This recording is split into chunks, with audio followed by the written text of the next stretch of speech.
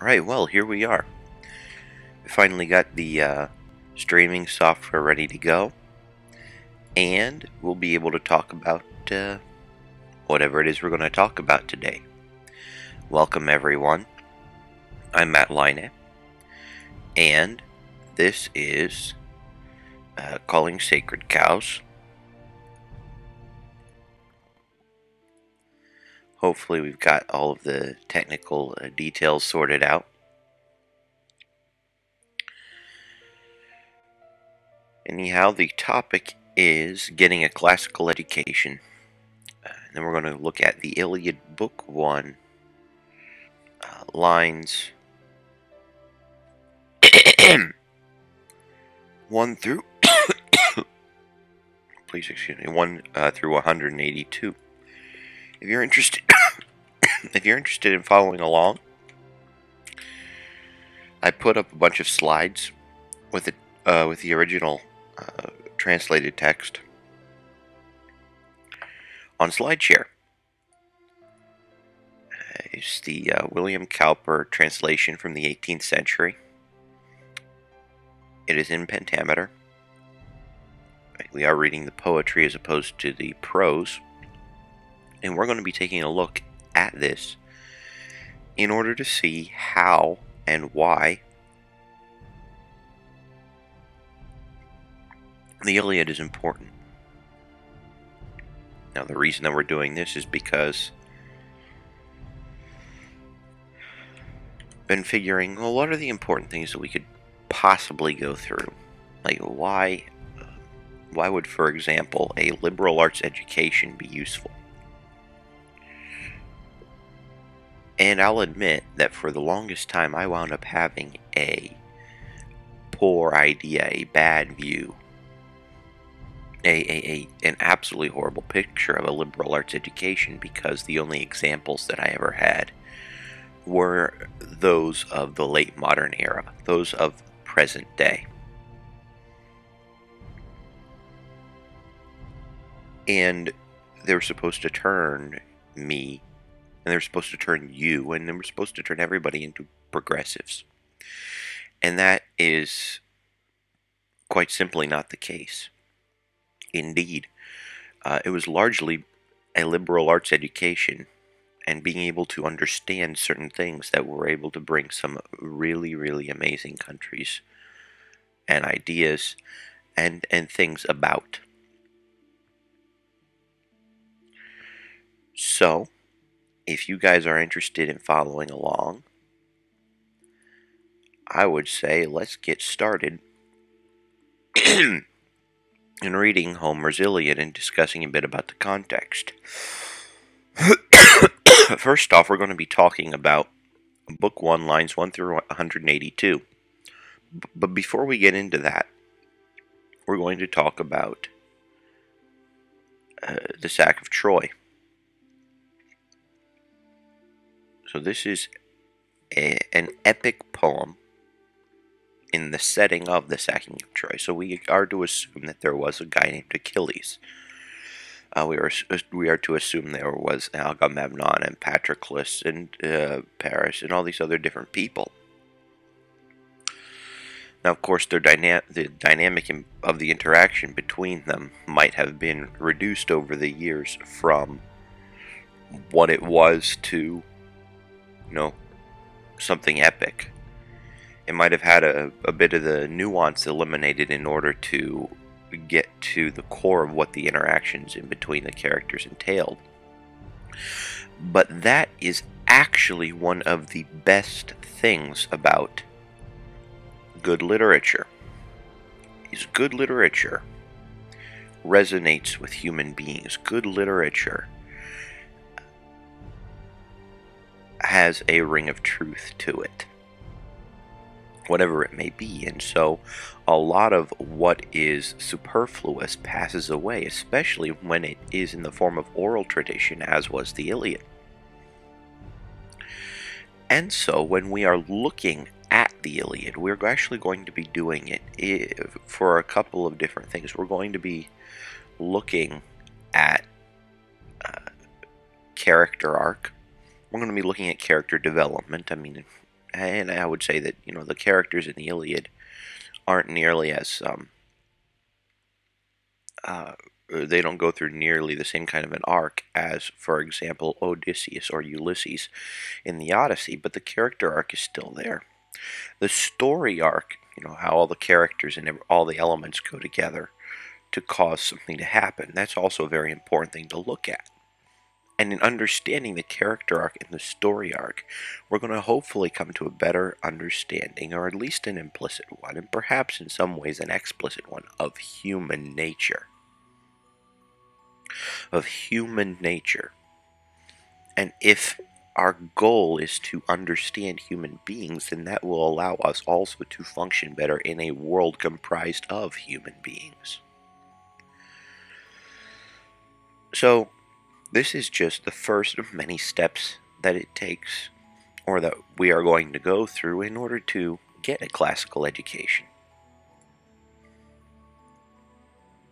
If any of you are interested, you're more than welcome to chime in the chat. I'm going to be, since I only have one screen, I'm going to be popping back in between the the streaming software YouTube chat and SlideShare. So slide 2 of 20, the argument of the first book. This book opens with an account of a pestilence. A pestilence that prevailed in the Grecian camp. And the cause of it is assigned. A council is called in which fierce altercation takes place between Agamemnon and Achilles. The latter, that is, Achilles, solemnly renounces the field, the battlefield. Agamemnon, by his heralds, demands Briseis, and Achilles resigns her. He makes his complaint to Thetis, that's Achilles' mom, who undertakes to plead his cause with Jupiter, that would also be Zeus. She pleads it and prevails, and the book concludes with an account of what passed in heaven on that occasion. Heaven, of course, being up in Olympus, up in the sky, where all the gods were. For a little bit of context, people back then, most of them were polytheists. And so a lot of the unexplainable things were explained by gods. So that's something that we kind of have to humor while going through this.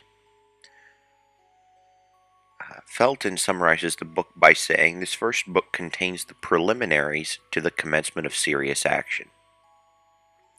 So in other words, I'll go and say we're starting in medias res, in the middle of the situation. We're starting in the middle of everything. Like, you have to be going and being put into some kind of context. And so that's what book 1 does. It contextualizes the rest of the story. So first, the visit of the priest of Apollo to ransom his captive daughter, the refusal of Agamemnon to yield her up, and the pestilence sent by the god, that is Apollo, upon the Grecian army in consequence. Secondly, the restoration, the propitiation of Apollo, the quarrel of Agamemnon and Achilles, and the withdrawing of the latter, Achilles, from the Grecian army. Thirdly, the intercession of Thetis with Jupiter. His promise, that is Jupiter's promise, unwillingly given to avenge Achilles, and the assembly of the gods, in which the promise is angrily alluded to by Juno, and the discussion peremptorily checked by Jupiter. The poet, throughout this book, maintains a simple, unadorned style, but highly descriptive and happily adapted to the nature of the subject.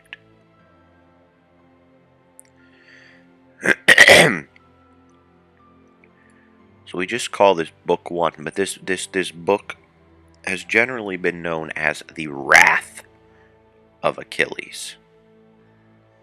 The Wrath of Achilles. So this is the story by which, or wherein, Achilles was wronged. He was stiffed, he was slighted, he was put into a bad position. So they had been warring, and as spoils of war, Achilles got Briseis, and Agamemnon got Chryseis. And then this ultimately wound up becoming a question of, okay, Agamemnon wants Achilles' girl, now that Agamemnon can't have his own because of a whole bunch of plagues and crap like that. All the reason for this stuff aside, all the god stuff aside, I think that there's a lot to be learned about human interaction. And if all I can do here is state the obvious, well, that means you're in a very good position. I may go through these things precept by precept, and I may belabor obvious points. But the reason that I'm doing that is so that we can come to a better understanding of what's going on. I would rather belabor an obvious point, and I would rather you bring up an obvious point in chat than have it go unmentioned. I mean, that's why we're only doing 180, whatever it is, 182 lines. I mean, the first book is over 700. So, you know, we're going to take our time with this. It'll probably take us, you know, half a year to get through the book. You know, at the rate of five days a week. Going through it a little bit, but that's okay. It's perfectly okay. Hey, David. Hello, Justin. Very good to see you all. Now you get to hear. I'm going to blow my nose, and then I'm going to attempt to read prose. I'm going to attempt to read poetry and sound good doing it. So you guys can laugh at me if you want. Because I've never been very much of a poet. Or perhaps I am a poet and I didn't even know it. I don't know. We'll go and see something along those lines.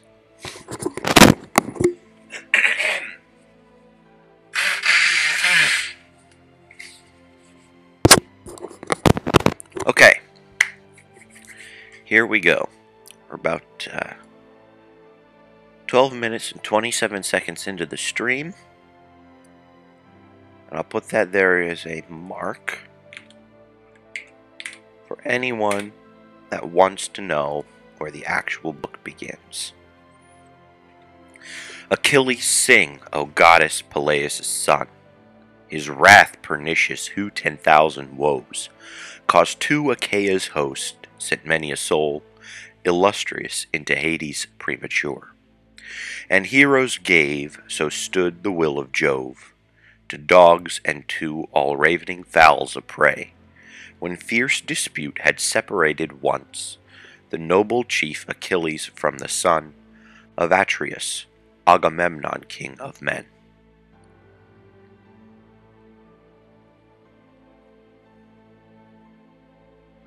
So we understand through this first stanza that the son of Peleus, who is Achilles,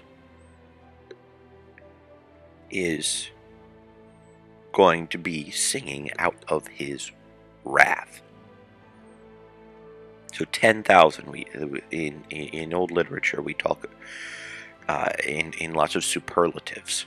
Indeed, exaggeration is a big part of effective communication.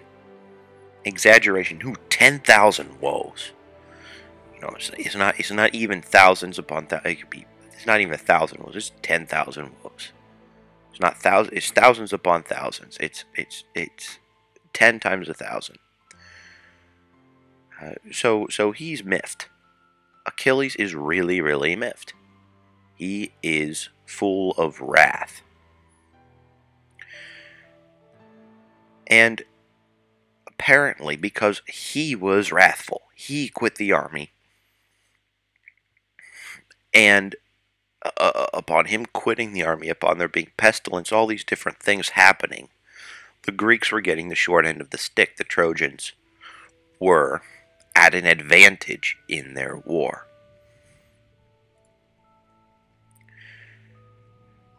So in heroes gave, so stood the will of Jove. That would be Jupiter. That would be Zeus, to dogs and to all ravening fowls a prey. So it wasn't even the big subject of this book isn't even a battle.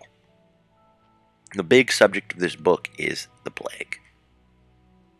That just was wiping through the Grecian army.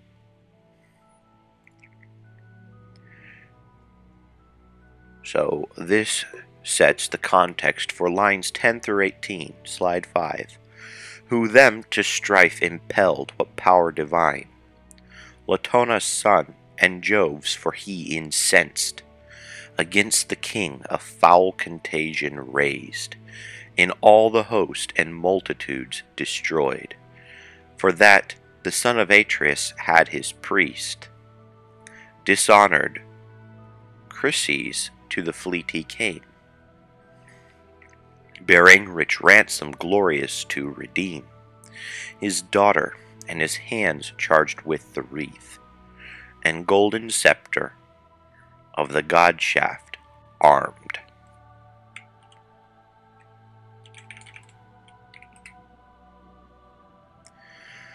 And if we look, we can see we have a footnote after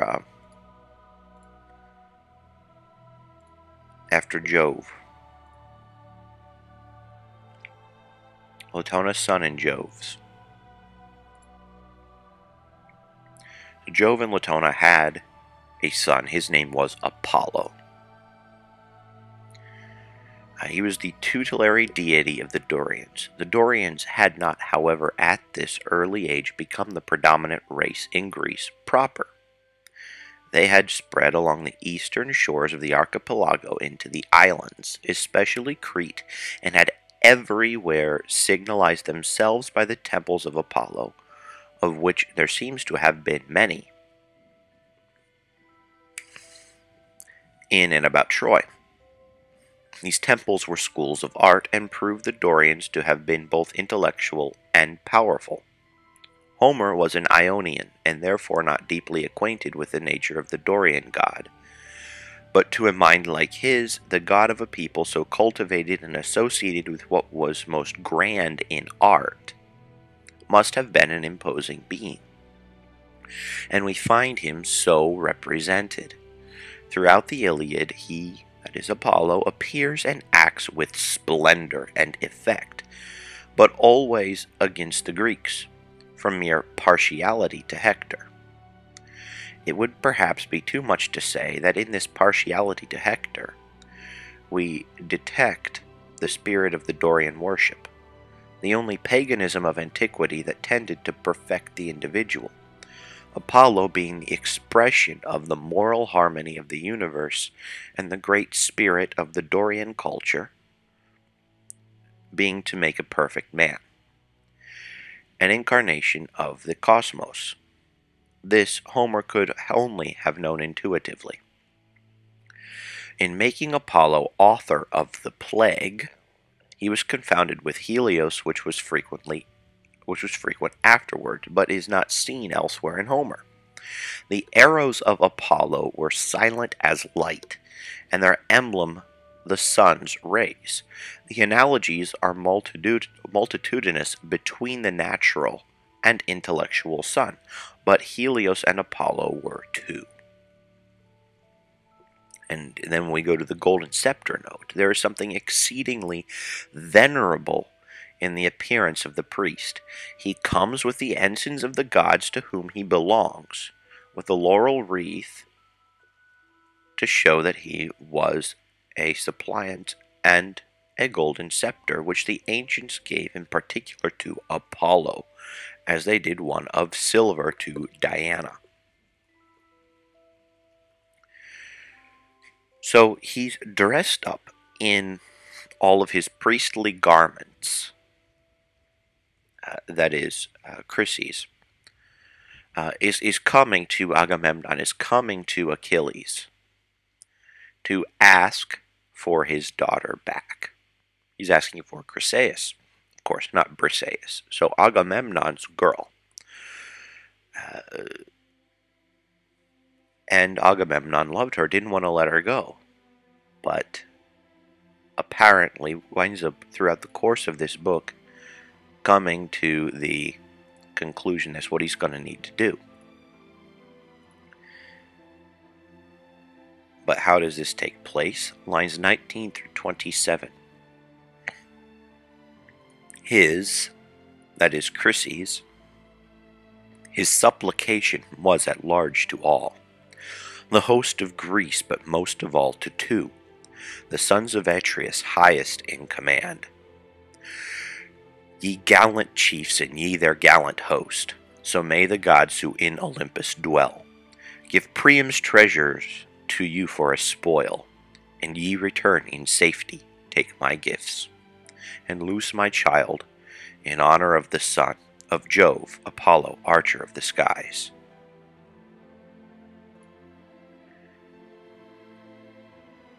So the art of this speech is remarkable. Chryses considers the army of Greeks as made up of troops, partly from the kingdoms and partly from democracies, and therefore begins with a distinction that includes all. Ye gallant chiefs, and ye their gallant host.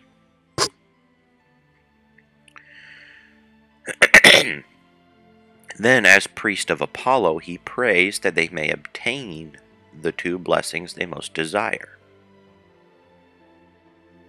the conquest of Troy and a safe return. So may the gods who in Olympus dwell give Priam's treasures to you for a spoil, and ye return in safety.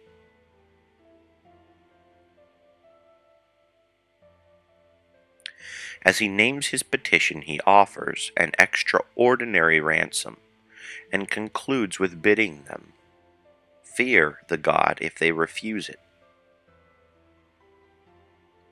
Like one who from his office seems to foretell their misery, and exhorts them to shun it. Thus he endeavors to work by the art of a general application, by religion, by interest, and the insinuation of danger.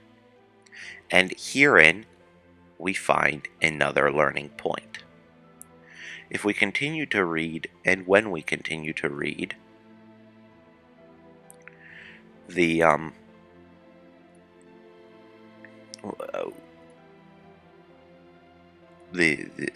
what Chryses was saying, we realize that it was compelling.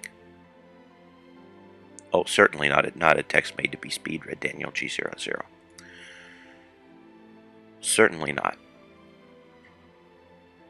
So, in going through this, the way that we're going through this, we find that his speech was compelling. Because, in line 28, at once the voice of all was to respect the priest and to accept the bounteous price, but so it pleased not Atreus' mighty son, who with rude threatenings stem him thence dismissed, or stern him thence dismissed. So, Chryses' petition, Chryses' plea, fell ultimately on deaf ears, though it was compelling, though it contained all that it took to convince an ancient, though it contained the general application and supplication by religion, by interest, and by the insinuation of danger. So it's basically, okay, this is what you hold sacred by the gods. May they bless you. May they do this. Here is a bounty for you. And by the way, just do realize that these gods are kind of powerful. Kind of like a mafia. Just if you don't pay your dues, I can't guarantee you protection. So there's this appeal to self-interest, both in the positive and in the negative sense, in that you would get a positive reinforcement for good behavior and positive punishment for bad behavior. And if you need to go look those up, you can find those in any psychology text. Positive reinforcement means giving of some sort of reinforcement in the case of doing things right, and positive punishment would be giving some sort of punishment in the case of doing wrong. So all of these very human elements are brought to light and are used very effectively in lines 19 through 31 of the first book of the Iliad.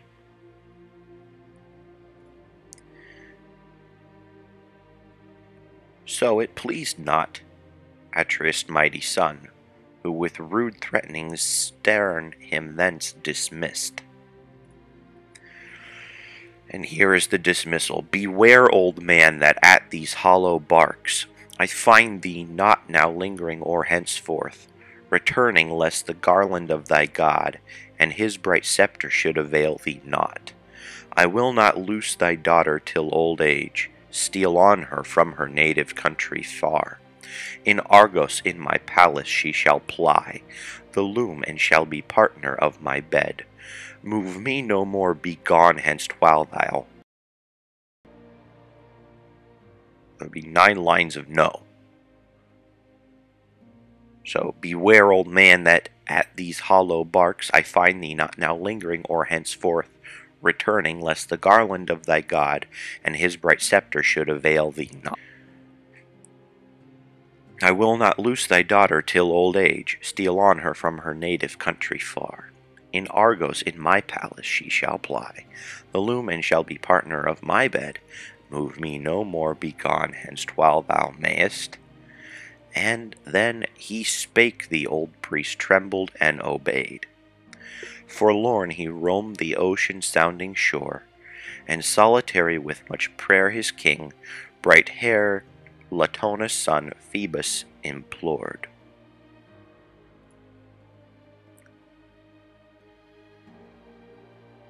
So Homer is frequently eloquent in his silence. Chryses says not a word in answer to the insults of Agamemnon, but walks pensively along the shore.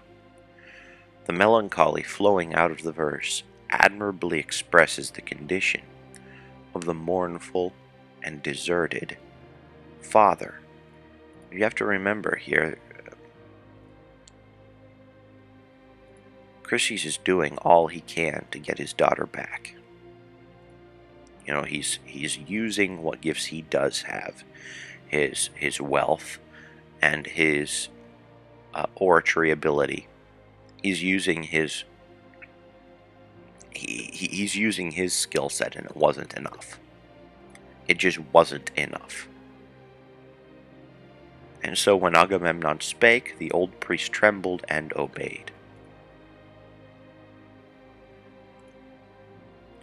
And if any of you are interested, I probably should mention again that you can open in another tab the slides. I put a link to them in the description. Also, it's possible to subscribe to the channel, upvote, and do all the different things that'll get this video more views. That would also be very, very nice. Not necessary, but nice. So here we have lines 45 through 52, slide 10 out of 20. God of the silver bow, who with thy power encirclest Chrysa, and who reignest supreme in Tenedos and Scylla the divine, Smithnian Apollo, if I e'er adorned thy beauteous fane, or on the altar burned the fat acceptable of bulls or goats, grant my petition with thy shafts avenge on the Achaean host thy servants' tears. So this would be ultimately the prayer of Chryses. God of the silver bow. That would be Apollo, who with thy power encirclest Chrysa.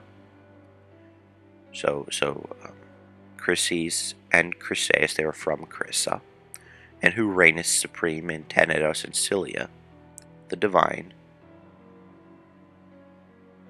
Sminthean Apollo, if I err adorned, thy beauty is fain, or on the altar burnt, the fat acceptable. So he's bringing up all these past things. I've been giving you these offerings. I've been giving you these things. Avenge me. Avenge me. And apparently this petition works.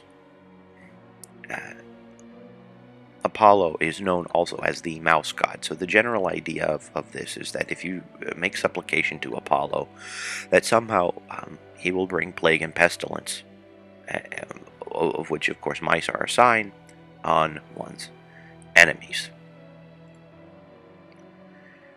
So such prayer he made, and it was heard, the god, down from Olympus with his radiant bow, and his full quiver o'er his shoulder slung, marched in his anger shaken as he moved. His rattling arrows told of his approach. Gloomy he came as night sat from the ships. Apart and sent an arrow clanged the cord, dread sounding, bounding on the silver bow. Mules first and dogs he struck, but at themselves, dispatching soon his bitter arrows keen, smote them. Death piles on all sides always blazed. 9 days throughout the camp his arrows flew. The 10th Achilles from all parts convened. The host in council, Juno, the white-armed, moved at the sight of Grecians all around. Dying imparted to his mind the thought. The full assembly therefore now convened. Uprose Achilles ardent and began.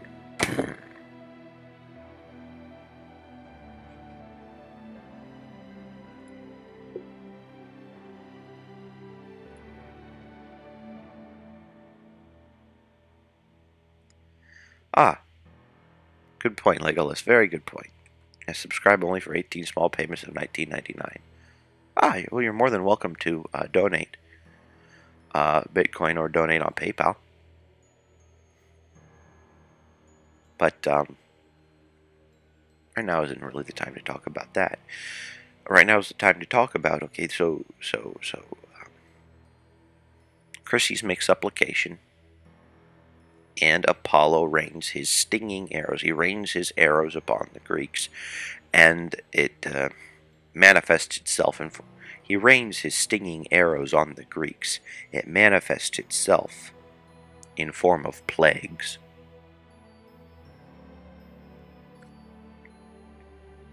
See how good I am at poetry. I'm not. So anyhow, the plague hits the Greeks, and so, as ancient Greeks would do, they go and they figure, okay, we're having a plague. Clearly there must be a problem. Let's go and solve it. So Achilles goes and tries to do something about it. Atrides, now it seems no course remains for us but that the seas roaming again.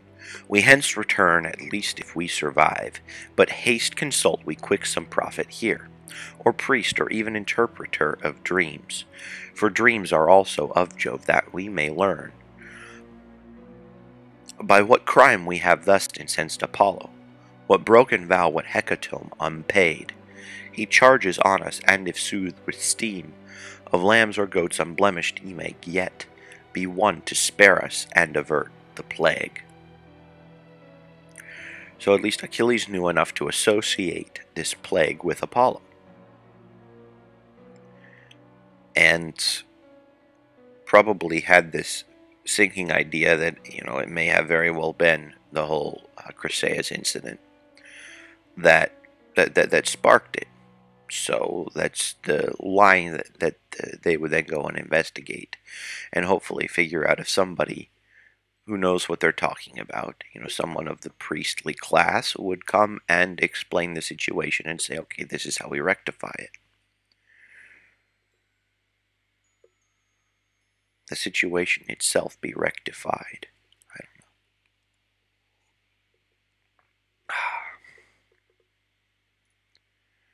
So he spake and sat when Thestor's son arose, Calchas an augur, foremost in his art, who all things present, past, and future knew, and whom his skill in prophecy, a gift, conferred by Phoebus on him, had advanced, to be conductor of the fleet to Troy.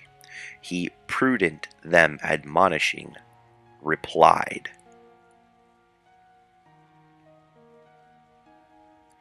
So he has no political power, he commands little reverence, and in Agamemnon's treatment of him, as well as Chryses, is seen the relation of the religion to the government. It was neither its master nor its slave.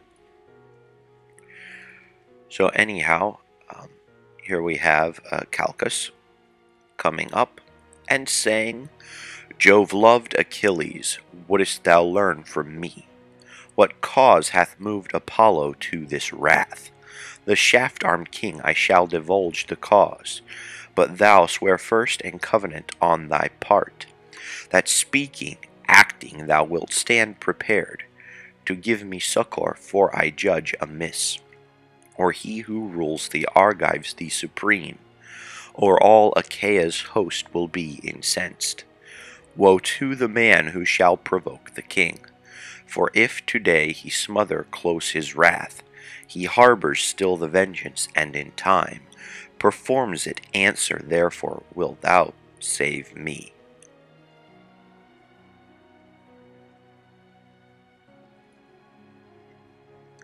To whom Achilles, swiftest of the swift, what thou hast learnt in secret from the god, that speak and boldly by the son of Jove, Apollo, whom thou Calchas seekest in prayer, made for the Danae, and who thy soul fills with futurity in all the host. The Grecian lives not, who while I shall breathe, and see the light of day, shall in this camp oppress thee, no, not even if thou name him Agamemnon, sovereign o'er us all.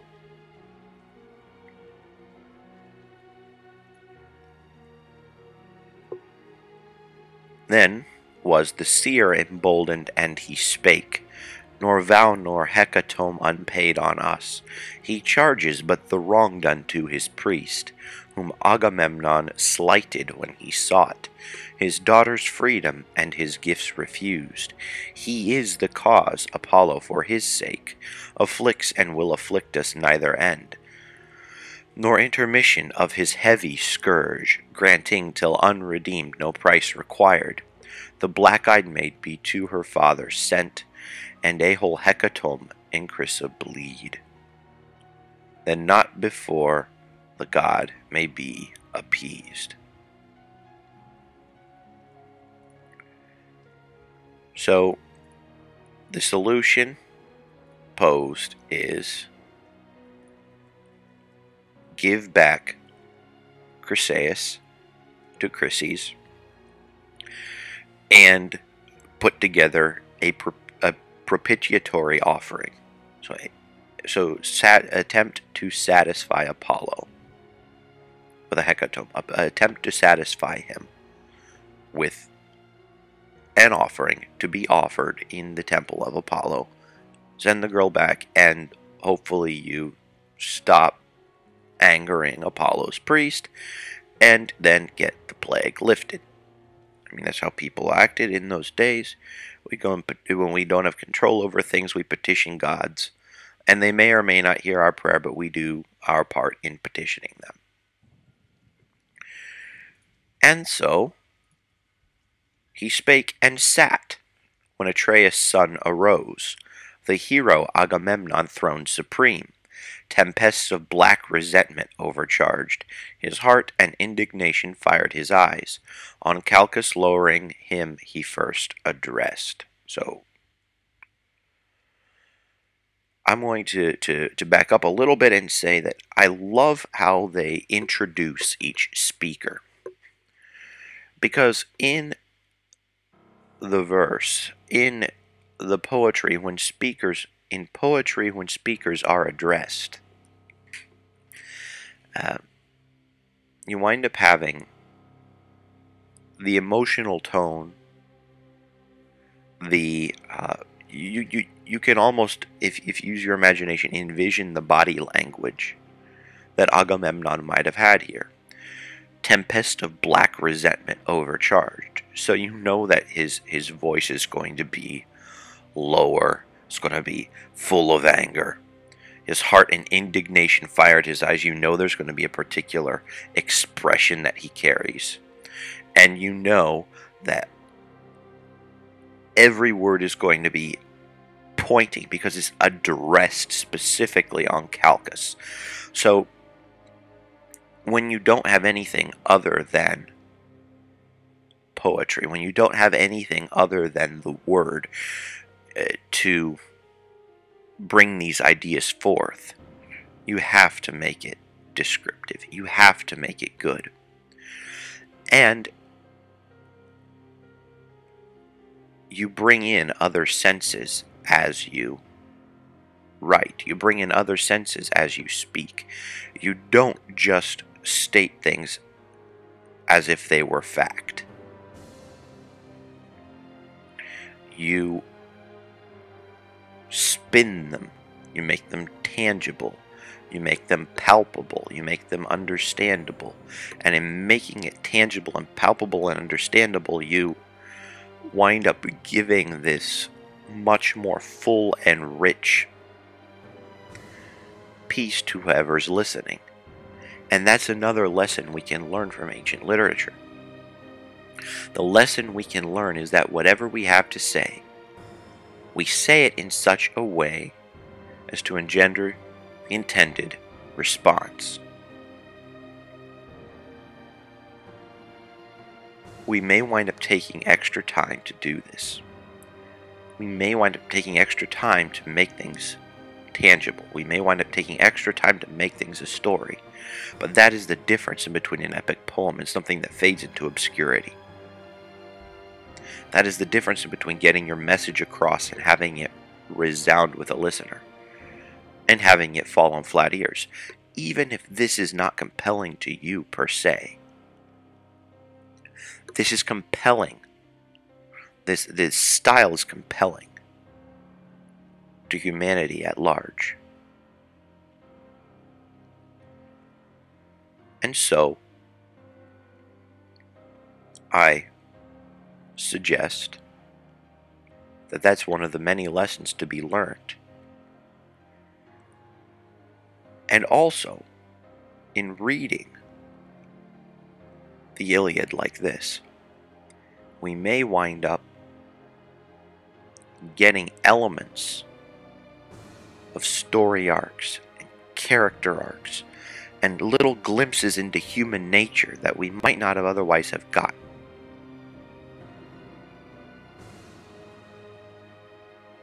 I know it's a very bold claim for me to make. But if we go and pick these things apart, we see that people have always acted in particular ways. And this gets to the heart of them. Agamemnon is incensed. His heart and indignation fired his eyes. On Calchas lowering him he first addressed. Prophet of mischief, from whose tongue no note of grateful sound to me was ever heard. Ill tidings are thy joy, and tidings glad. Thou tellest not, or thy words come not to pass. And now among the Danae thy dreams, divulging thou pretendest the archer god, for his priest's sake our enemy, because I scorned his offer, ransom of the maid, Chryseis more desirous far to bear her to my home, for that she charms me more than Clymnestra my own first espoused, with whom in disposition, feature, form, accomplishments she may be well compared, yet being such I will return her hence, if that she go be best, perish myself. But let the people of my charge be saved, prepare ye therefore a reward for me, and seek it instant. It were much unmeet, that I alone of all the Argive host should want due recompense whose former prize is elsewhere destined, as ye all perceive.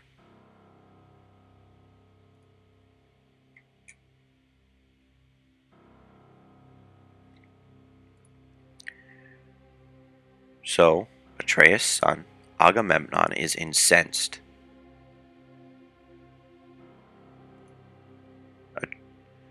The son, he's incensed, and he's like, well, I may be in charge here, but you're going to make it worth my time to make this sacrifice. I'm going to have to get something to satiate my rage. I'm going to have to get something. Which is, it's interesting because we go and we see that a lot in leaders. Oh yeah, very descriptive, beautifully descriptive language, very vivid. Very vivid, yes indeed. I'm going to need to be satiated. I'm not going to do this just for its own sake. Well, maybe I am, but I'm going to have a bad attitude about it. I'm going to make sure that other people wind up giving me my due.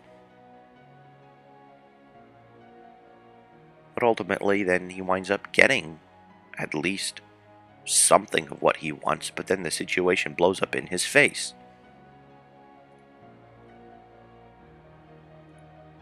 To whom Achilles matchless in the race, Atrides glorious above all in rank, and as intent on gain as thou art great, whence shall the Grecians give a prize to thee?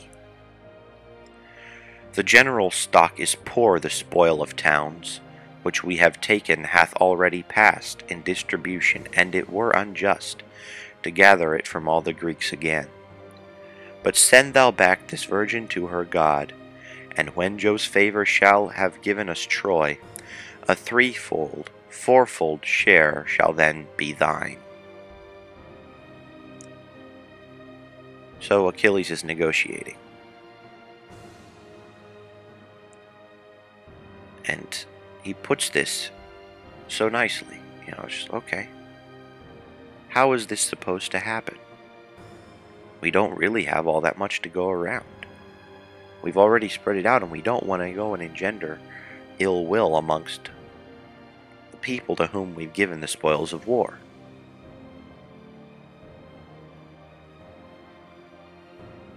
But do what you gotta do, and just wait a bit, and you'll get a 3 or 4-fold portion upon finally sacking Troy. So that's Achilles' suggestion. And Achilles, I think, in so doing, what we can learn a lesson based on what happens next. To whom the sovereign of the host replied, Godlike Achilles, valiant as thou art, wouldst thou be subtle too, but me no fraud, shall overreach or art persuade of thine. Wouldst thou be recompensed, and I sit meekly down, defrauded of my due? And didst thou bid me yield her, let the bold Achaeans give me competent amends, such as may please me, and it shall be well. Else if they give me none, I will command thy prize, the prize of Ajax, or the prize, it may be of Ulysses, to my tent. And let the loser chafe, but this concern shall be adjusted at convenient time. Come, launch we now into the sacred deep, a bark with lusty rowers well supplied, then put on board Chryseis, and with her the sacrifice required go also one, high in authority some counselor, Idomeneus or Ajax or thyself, thou most untractable of all mankind, and seek by rites of sacrifice and prayer to appease Apollo on our host's behalf. So any prize is not enough for Agamemnon. Any prize won't satisfy him. He'll demand the prize of Achilles, the prize of Ajax, or the prize of Ulysses or Odysseus.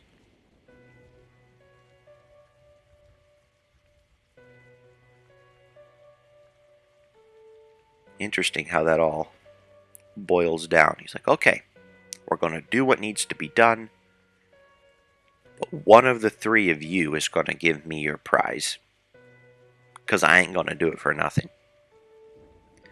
And due to the nature of his position, well, someone is going to draw the short straw. Somebody is going to get the bad end of the stick. Somebody is going to get screwed. And spoiler alert, that somebody is Achilles. Hence, the book beginning. Achilles sing, O goddess Pleius' son. His wrath pernicious, who 10,000 woes caused to Achaea's host, sent many a soul illustrious into Hades premature.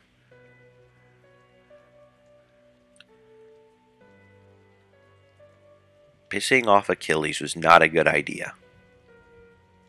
Pissing off Achilles was a very bad idea. Then not only do you wind up having the plague, which of course winds up dissipating, but then you wind up having your best warrior gone. You know, the whole idea of Achilles is he had his heel. His mom would dip him in the river Styx, holding him by his heel and pull him out so that he wound up being connected still to life. But the river Styx made him invulnerable to anything else, or at least that's how they explained his invulnerability and his being a good fighter. So you basically wound up with this guy that couldn't be beaten, leaving the army, which we'll discuss in the following days' stuff. Indeed, the way Achilles responds to being wronged is quite telling. We learn a lot about Achilles already now. And go back to slide 19. So Achilles goes and gives a pragmatic argument, and in so doing draws the attention of the king to him. And I find myself often in this role. I find myself often having this kind of a problem. I find myself being the purveyor of practical advice, the purveyor of practical plan.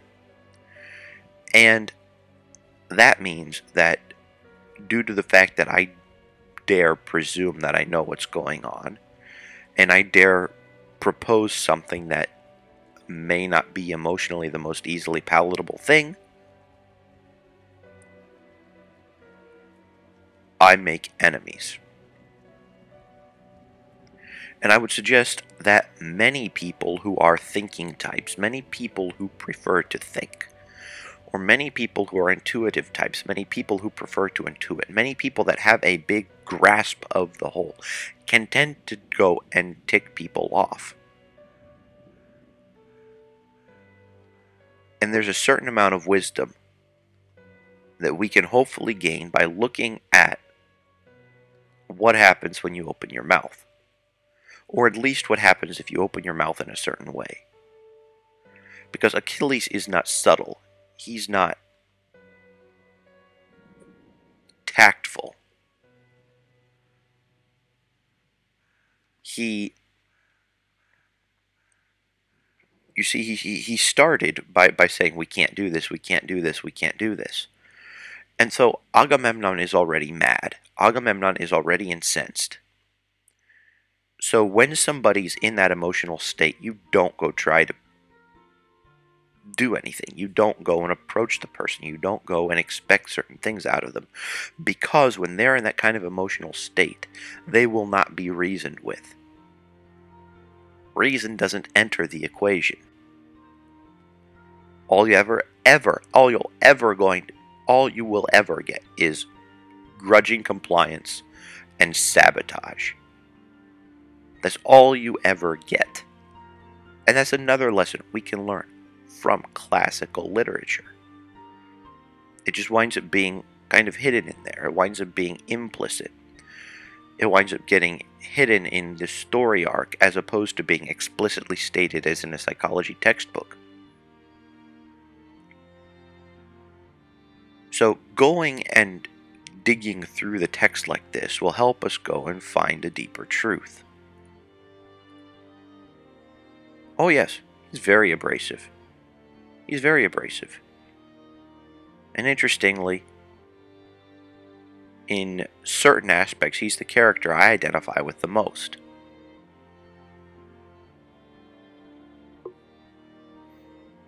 Now, maybe that's arrogant of me to say, but I think that the reason that these stories exist is because we all can find a character with whom we identify the most, and then ultimately see that, yeah, a lot of this has to do with gods and fates and things like that, but the interaction between the characters, the dynamic of those things does not change. There is this basic human nature underlying the whole thing. There's this basic element of humanity and these basic elements of interaction that don't change over time. Now, we know today that those kinds of interactions are largely mediated by the serotonin and our respective serotonin levels, our drive to power, our drive to our way of doing things, what we value, and how we go about getting them. And there are people that have stronger personalities and people that have weaker personalities and people that are abrasive, people that are smooth. A lot of these things are ingrained from us from a young age. A lot of them are innate, but a lot of them can be learned. It may feel fake at first, but you don't need to be abrasive Achilles if you can go and be someone else. You can go and look at these things, and even though it's a lot of it is hyperbolic, though a lot of it has been removed from reality and refined over the years, the thing that remains is ultimately some truth. So you can go and decide, I'm going to be like this person. You can take these literary figures as role models and be pretty certain you're going to get a certain response if you apply yourself in this similar context. Otherwise, it wouldn't have had the ring of truth. Otherwise, it would have gotten selected against by readers. Otherwise, the epic poem would be something else.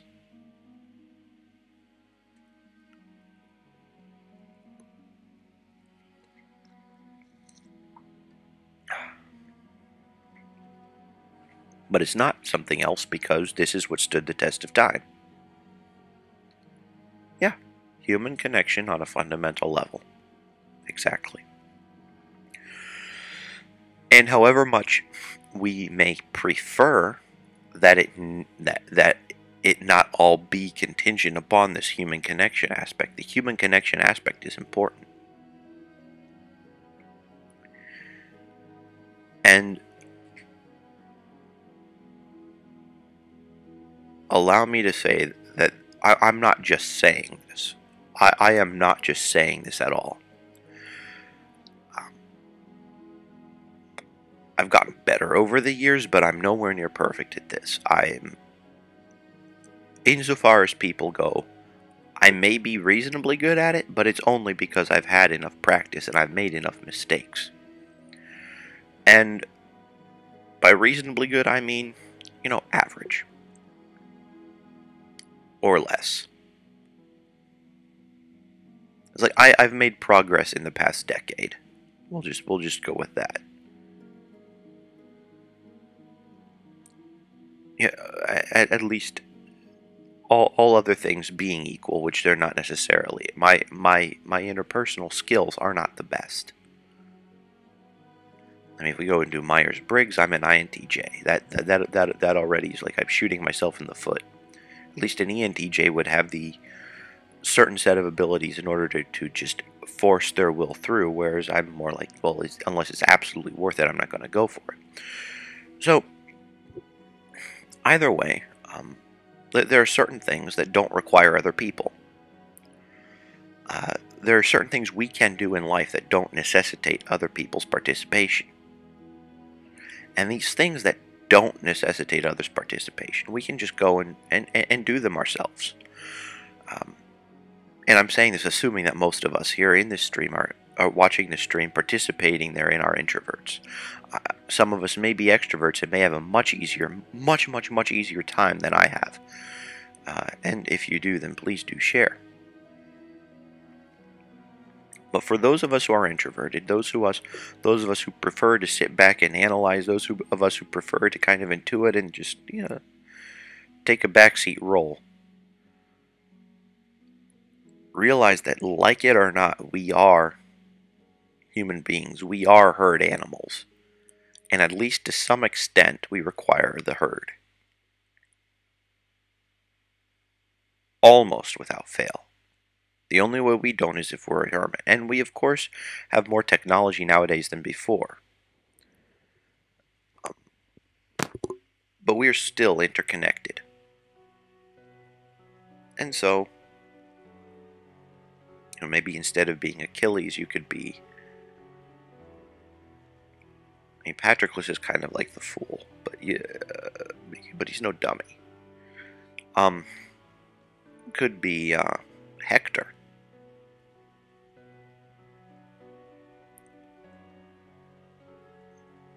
You could be Agamemnon. Now, being Agamemnon, it would be for me to be a very stressful role to play. I'm not that aggressive. Yeah, I despise that notion too. And it's actually it's the school of hard knocks that has forced me to concede it. The school of hard knocks has forced me to concede that. I have unnecessarily made enemies by the way I've chosen to say things, and to whom I've chosen to say them. I'm not saying that some things don't need to be said. I'm just saying that sometimes it behooves one to have patience with one's fellow man. Sometimes it behooves one to craft a less powerful argument from a logical sense in order to appeal to people emotionally. Or, if we go and we look at the elements of pathos, ethos, and logos, use all three. I tend to jump straight to logos. I tend to stick with logic. I tend to stick with that which reasonably leads to another thing. I can go and make logically compelling cases, but I generally do it dispassionately, which I've been working on.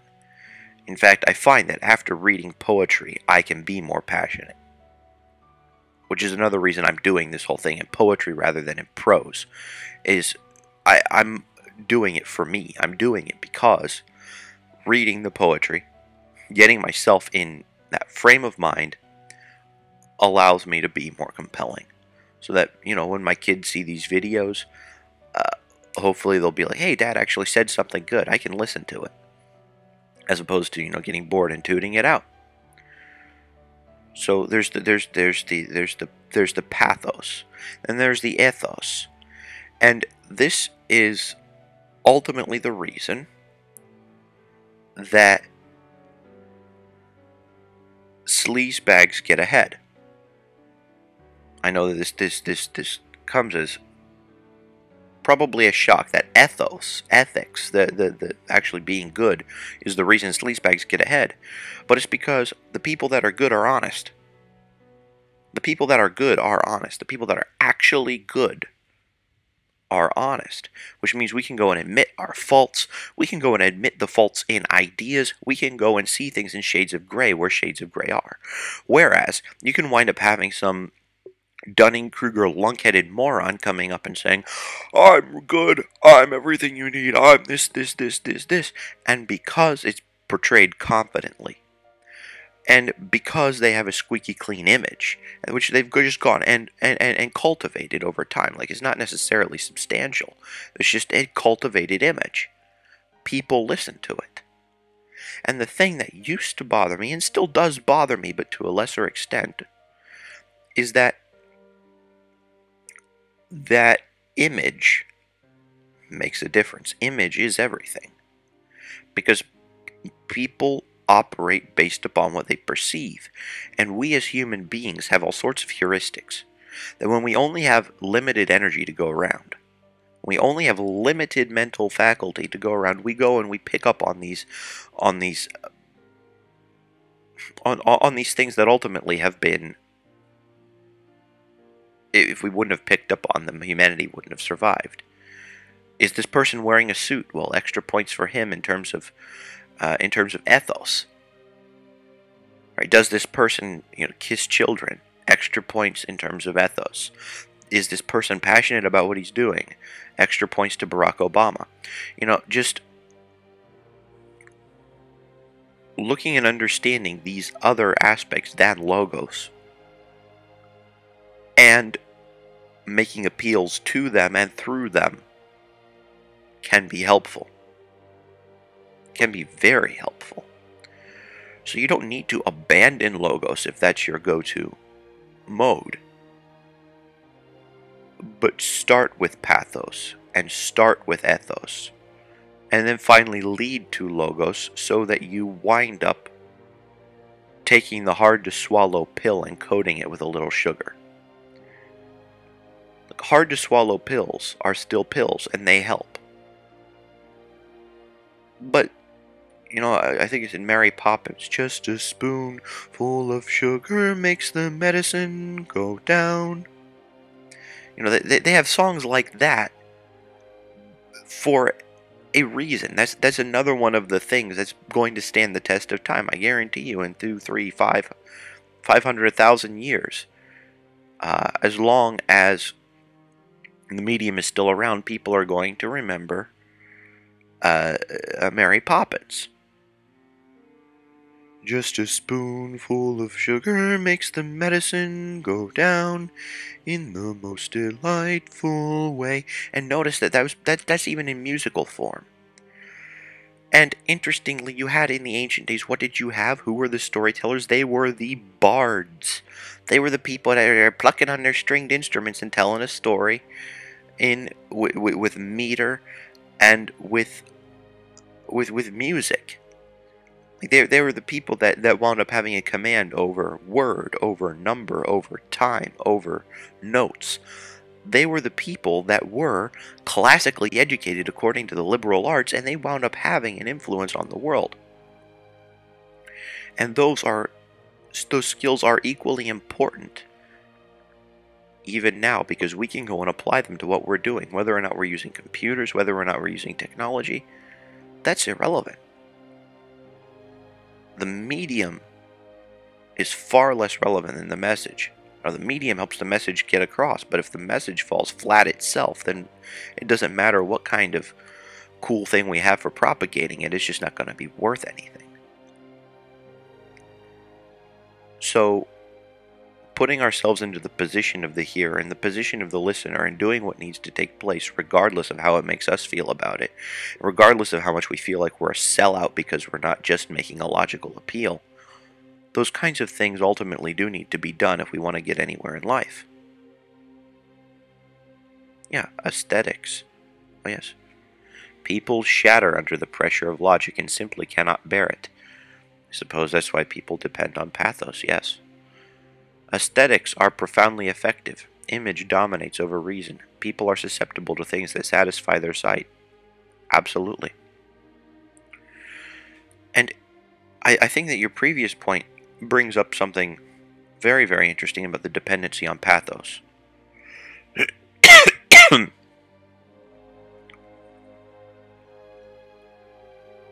Ultimately,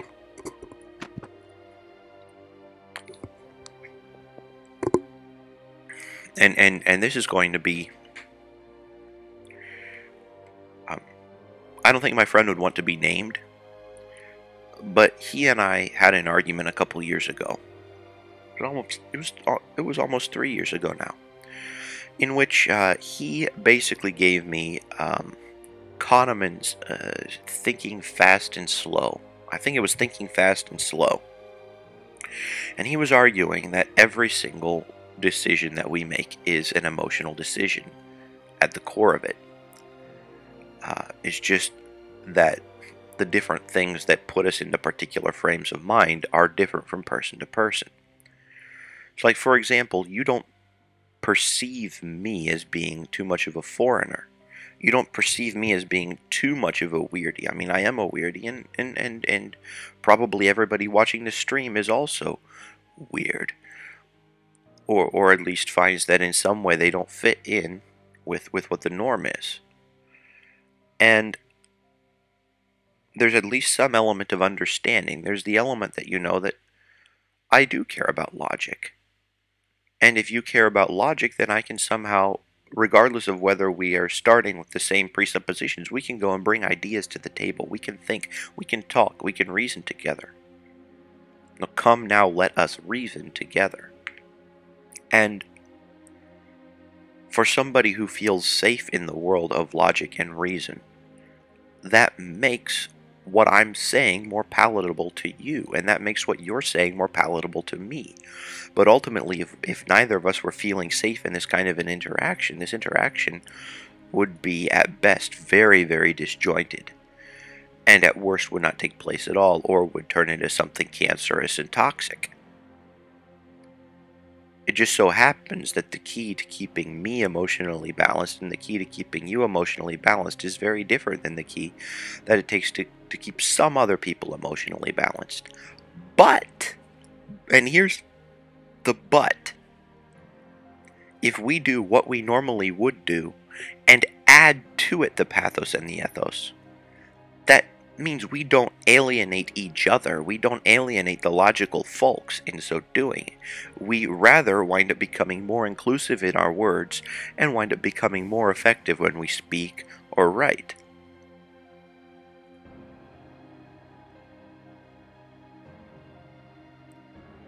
And at least insofar as my preparation goes, that's about all I have regarding these first 182 lines of,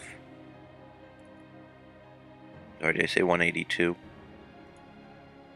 And 182 lines of the Iliad. And I'm going to now put the timer on, and we're going to have an 8-minute intermission. And I'm going to hope that if you guys are interested, that you would write down your thoughts in the chat while during the intermission, so that we'll be able to have it all sitting there, and then refer there back to it after the intermission is over. So we have 6 minutes, 7 minutes, 8 minutes. And that'll give us plenty of time to think about what's going on, and plenty of time to get our mindset on the rest of on the stream. In the meantime, thank you for tuning in as far as you have, and see you on the other side.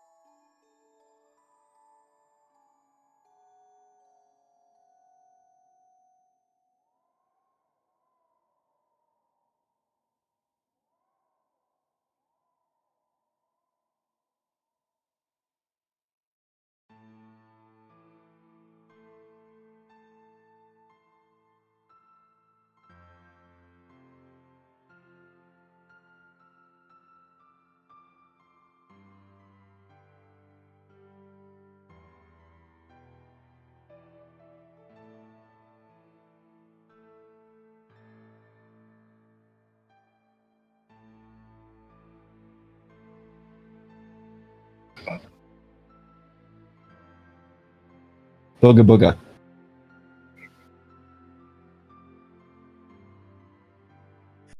Ah! What up? I don't know what is up. I got a ceiling up here. I'm assuming that you have some other people up there.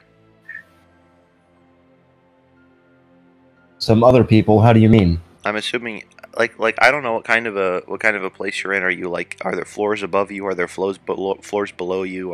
Is this split level, single level?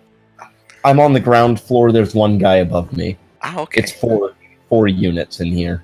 So just 2 on the ground and then 2 up on top. Right. So it's not like 3 on the ground and then a penthouse up top.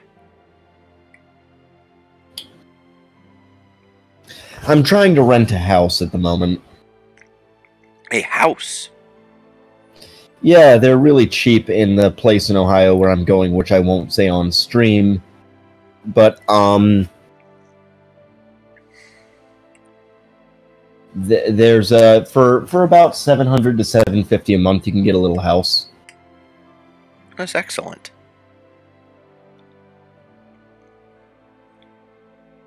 So you were bringing up a point. Yes. That I thought had quite a bit of merit. Which I was guessing that you probably would say something along those lines if you were present. I didn't know whether you were present because you were nice and silent and all the rest of it. I was present for much of it. So, the whole Philios thing, I really think that's a huge element of modern life that that gets almost completely thrown under the bus. It just gets disregarded.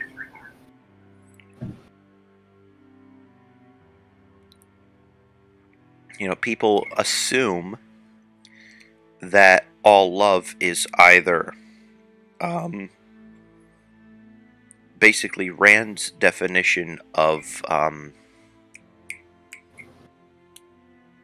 not charity but altruism or eros.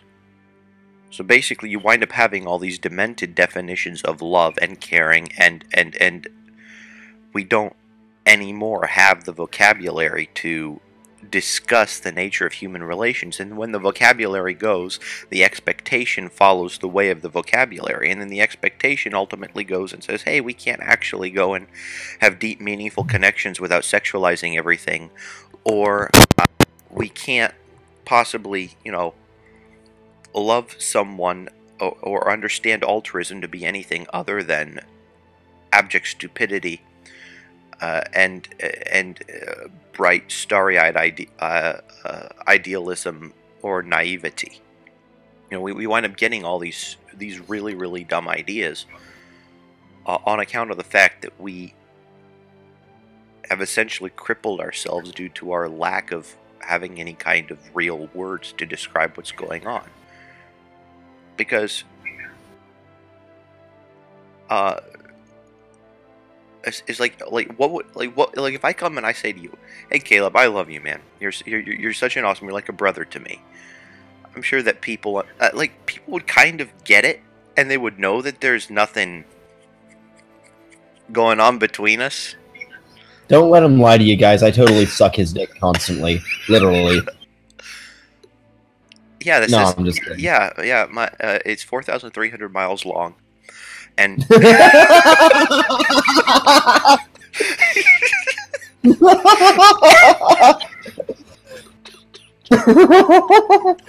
you see it just. If you watch from space with a telescope, you can see it streaking across the ocean.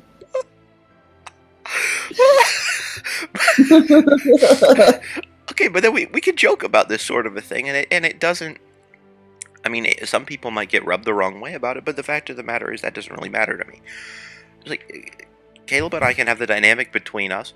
Any one of us in chat, you know, we have what is Philadelphia, the city of brotherly love. So there's this idea that we can get along as siblings, as brothers and sisters. There's just this basic idea of how people get along, and because family life is so screwed up, we don't even necessarily. I mean, some of us may not, but it's not a guarantee that we even have a healthy family life to compare things to. So it's like, well, why would I want a brother if all my brother's going to do is beat the shit out of me when I get home and give me a swirly? Or what have you. Or fuck your credit over by not paying the bills when you lived with them, and then you find out 2 years later when you try to buy a used car. Ah. I mention in passing, totally unrelated to any parties present. Yeah. Yeah. So, yeah, it's, there are certain elements of interpersonal interaction that have been valued. And interestingly, many societies, for betrayal, many more tribalistic societies would kill for far less than that.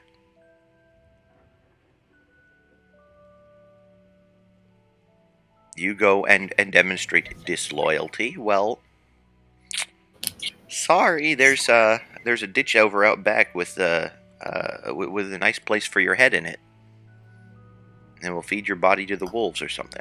Just done. And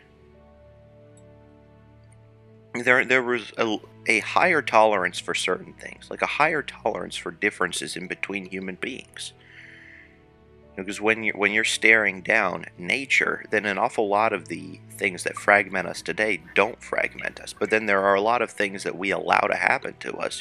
This lack of loyalty, betrayal, that have become much more commonplace. And it's interesting because our reaction to those is ultimately that of our reaction to a threat. But you can't just go and say, okay, kill the betrayer. The legal system doesn't provide for that. It's just like, okay, well, just you can isolate yourself, essentially exile the betrayer, and that works to some extent. But there's a lot of the cause and effect that existed at one place and at one time don't exist today, and so we have to be even more careful with the words we choose and the people we choose to spend our time with, and so on, in terms of being able to generate for ourselves happy, healthy, interpersonal relationships.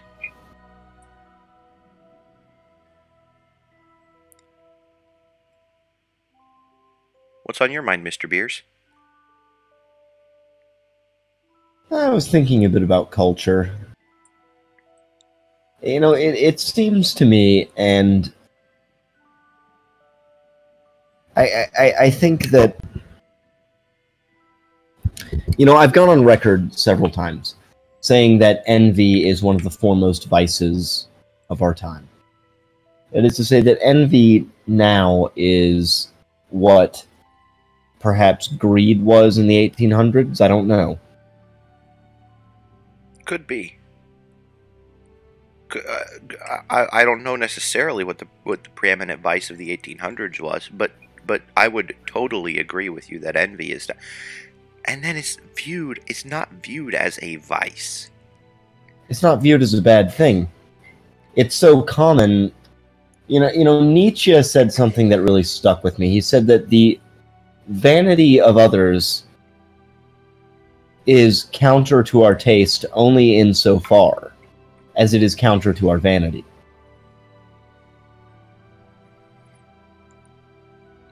Well, I guess that explains the certain in-groups that exist in society today, to a large part. Yes. People that can claim to be oppressed group up with people that can claim to be oppressed on similar terms, but, there are degrees of oppression.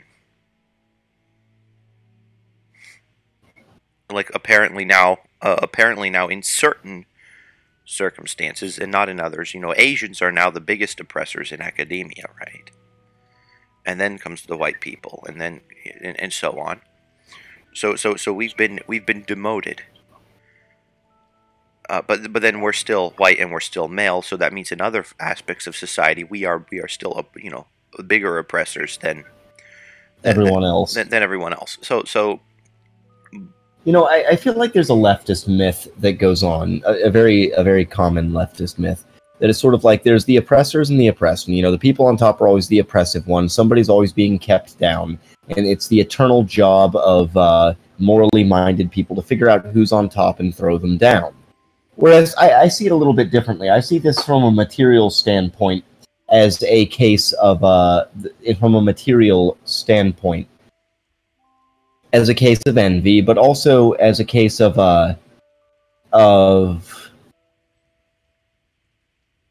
greed. You know, if somebody has more than you do, if somebody has something that you do not, then that is an excuse in and of itself to take it from them. And you would much rather they lose it and nobody gets it. They lose their money or their property or whatever, and nobody gets it, than then bring yourself up to their level. It's all about getting revenge on them. And the stuff about oppression and privilege and so forth is just an excuse to those ends. indeed, would you care to expound a little more? Well, for example, part of the issue is that of if we see a rich person, right, or let's say we see a guy driving a Ferrari, and we're in a car full of people on the highway, we see a Ferrari go by. I guarantee you that in 99% of cases, if I'm in a car full of people and I start to sneer at the guy in the Ferrari and talk about how he's an asshole for even owning that car, I will get the approval of the other people. Oh, you'll get virtue points. You'll get virtue points. What an asshole for having something I don't. And we had an interesting conversation around the dinner table about that just last night. Oh, yes? Mm-hmm. And it was interesting because the whole thing, I mean, it was a bigger mess.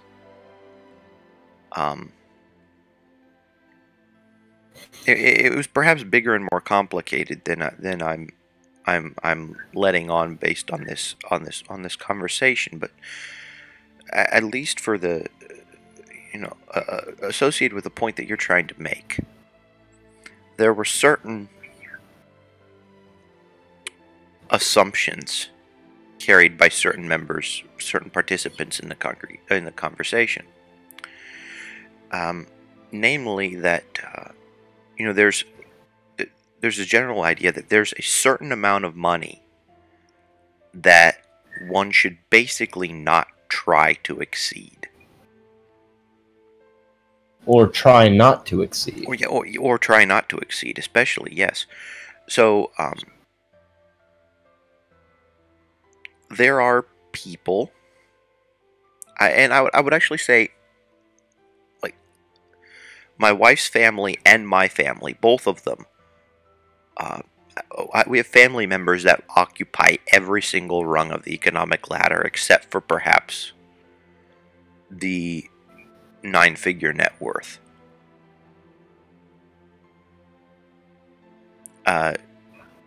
So we have the spectrum of like,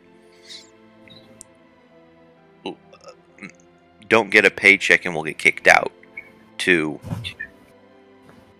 very, very, very wealthy, could afford pretty much anything whenever whenever he wants it.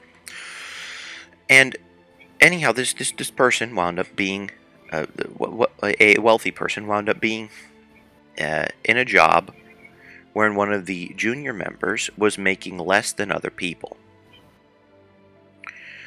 So he quit. Was searching for greener pastures. And immediately the idea of most of the people around the table was that, well, why in the world would anyone quit a job making essentially the equivalent of $110,000 a year? Well, I mean, if everyone else is making $300,000,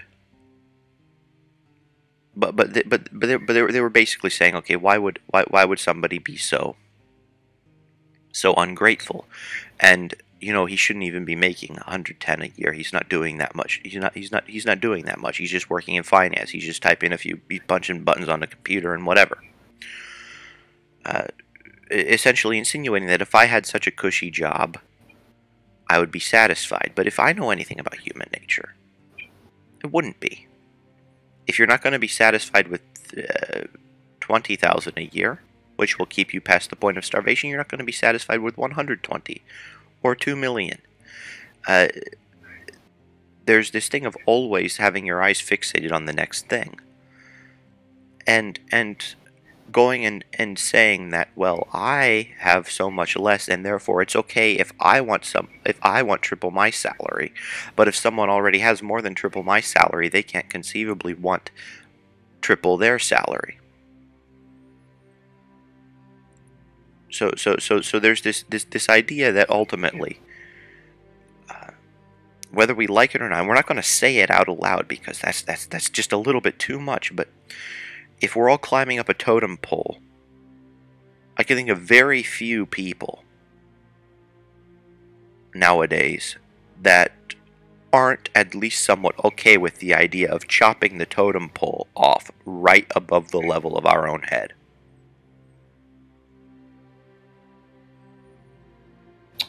And what's really corrosive about this is the fact that it's disguised using hypocrisy. Hypocrisy is one of the most baffling defenses that one person can use against another, because you're talking, that you can talk out of your ass, as it were, about equality and about fairness and so on, when really all you're doing is trying to attack the people who have more than you do so you can be on top. Yes, but the reason that it works is due to the fact that society is essentially a Pareto distribution.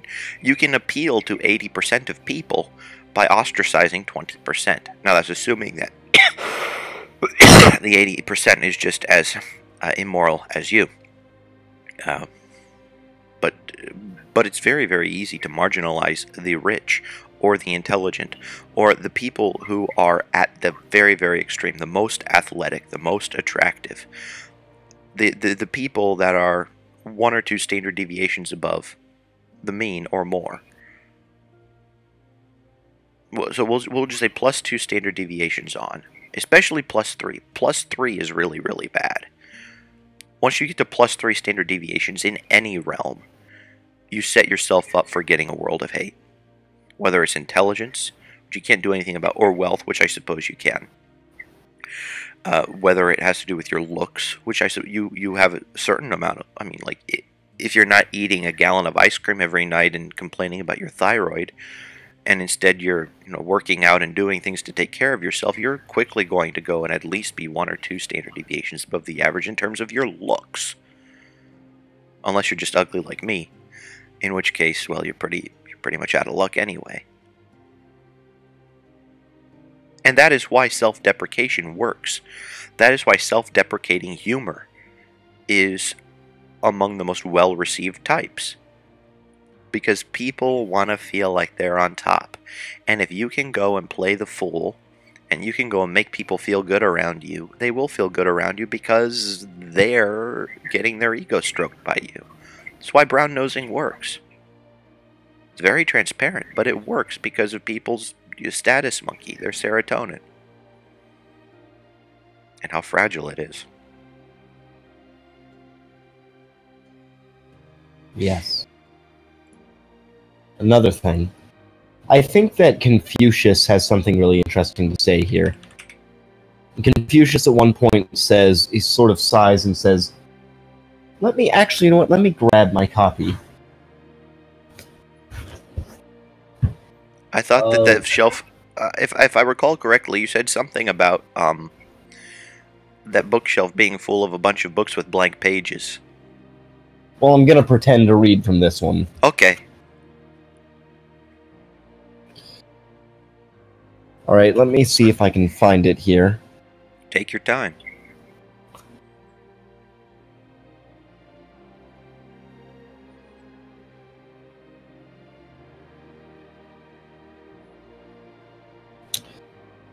He says at one point... Let me see if there's an index here. Why do none of these frickin' books ever have an index? You would expect philosophy of all things to have a damned index. I don't know. Maybe people just expect that you remember exactly where everything is.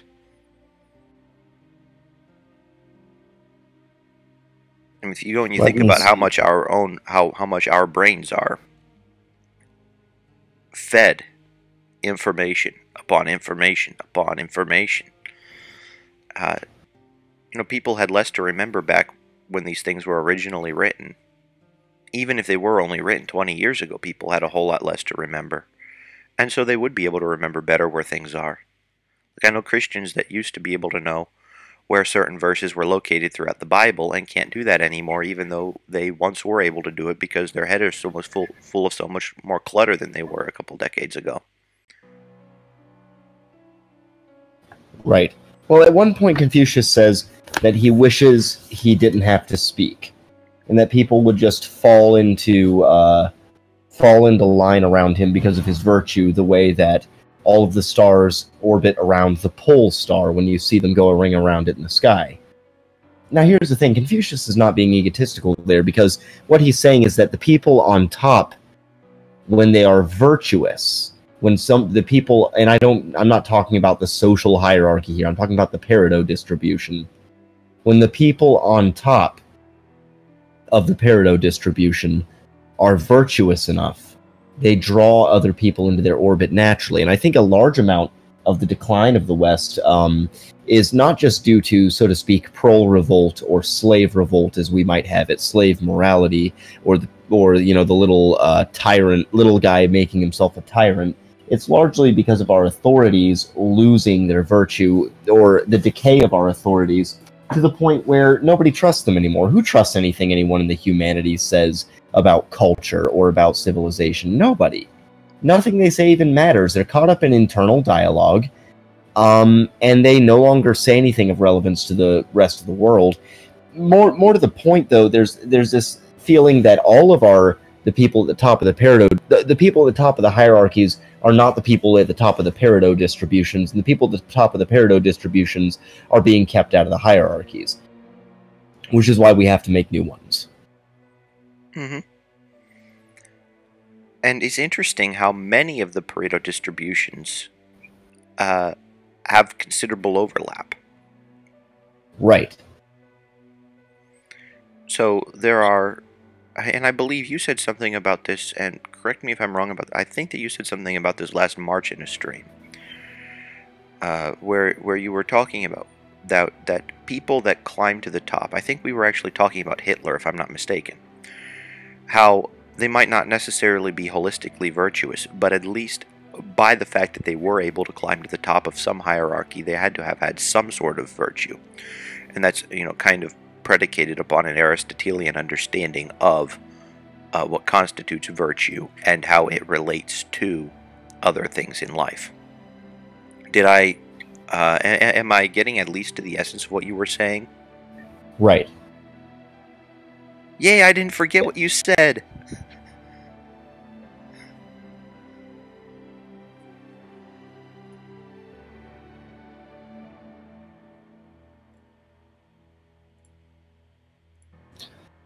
But yeah, I mean, the aim of it is to make a more virtuous society, or a more interesting one.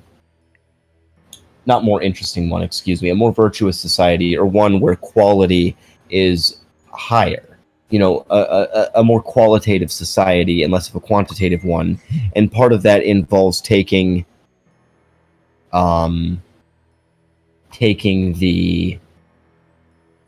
it upon yourself to do the long, hard work of, first of all, to give up on the old hierarchies, and to do the long, hard work of building new ones that will either subsume or subvert or subjugate the old hierarchies.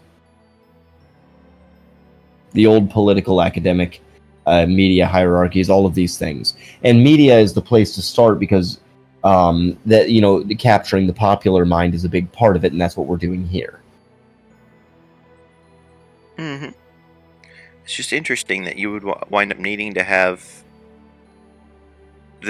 ultimately two guys from Ohio.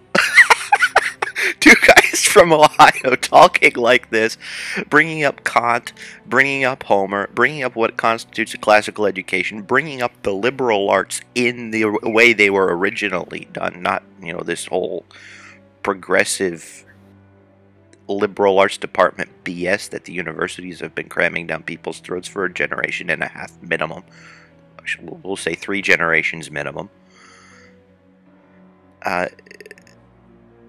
And fortunately, the medium exists for us to be doing this. The fact of the matter is, if you go and you look at how many people are watching your videos, Caleb, it's already more than many liberal arts classes. Oh yes. I mean, like, you have a bigger microphone than do teachers that are working in the current institutions of higher education. And more to the point, if 100 people watch one of my videos, that's about 25 times as many. By a factor of 25, that's greater than the number of people who read the average article in a journal. Yeah. And the ones who read it in the journal will probably never cite it or use it for anything other than producing more horse shit. And additionally, to what you were saying there, Caleb, if you think about people that wind up having, for example, going to a liberal arts university to study something real, like a subject that'll actually give them some sort of financial compensation, like engineering or science or math or business or medicine or what have you, but then have a general ed liberal arts requirements. A lot of people just are there to get a grade. Right? The people that are watching your videos are watching it because they actually care about what you're saying. So that means you wind up having more of a captive audience. The people that interact with this kind of stuff on YouTube are the kinds of people that care about important things and are willing to go and fill their minds with all these sorts of things that maybe your average university student wouldn't be willing to do. And so the yield is even higher, given the fact that the people that wouldn't do it aren't doing it. Right. It's a huge blessing.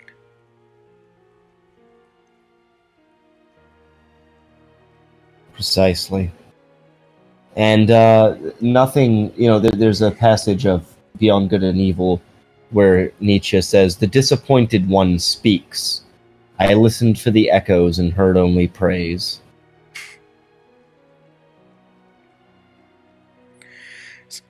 And that brings up yet another point. What interpersonal and social tropes crop up in the Iliad that are instructive for us today? Righteous anger. There we go. Righteous anger. Which today is basically, it comes in the form of a faux righteous indignation with the check your privilege squad, but whatever. Yeah, but that particular, it does provide impetus. It provides energy. It can feel like, do not let the sun go down here, so don't let it consume you. But it's interesting that even the Bible, out of all the books that might correct it, doesn't go out and say that anger is actually bad. Right. And then you can go and see, okay, spoiler alert for those of you that haven't read the Iliad. So Achilles quits. Achilles just gets up and leaves the army. And then everything goes to crap. His buddy Patroclus, which is another person, I would say that the Philios is really there, because Achilles and Patroclus were close. They were good friends. Kind of like the David and Jonathan dynamic of the Bible. And you can find this interspersed throughout good literature, is that, the protagonist winds up having a really good friend. And, well, in the case of Jonathan in the Bible, he basically wound up dying in a war and being unable to inherit a kingdom. In the case of Patroclus, he wound up pretending to be Achilles, leading the army into battle, and dying. But but then Achilles goes and sees his friend dead, and whatever wrath he may have had in book one that caused him to leave was magnified. It was amplified. He's like, okay. It was partially anger at himself. Like, why did I leave and let my friend lead an army that he couldn't lead to die? Why did I do that? And why in the world did all this stuff go wrong? Why? Just feeding it, fueling it, fueling it, fueling it, fueling it. But instead of turning in and becoming self-destructive, he just went out and won a war. Righteous anger. We can be righteously angry, but that doesn't mean that we need to go and behave immorally on account of it. We just use it as fuel for an appropriate fire. Use it as fuel for the appropriate goals. People get caught up in it. I mean, if we were talking about the pathos and the ethos, that just goes and completely fuels the pathos, which allows the ethos to come out more, because people become more articulate when they're mad. Or at least they dare articulate things better when they're mad. They dare go and say, this is the point that I'm coming from. I do have the moral high ground. And I do have and then all the pieces just come together. Righteous indignation, righteous anger can channel people's efforts like few other things can do.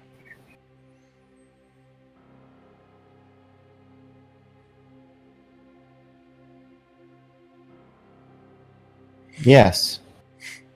And I think that part of the main problem, that the reason that people get stuck in a rut, is because they can't figure out how to link their negative emotions to the appropriate action.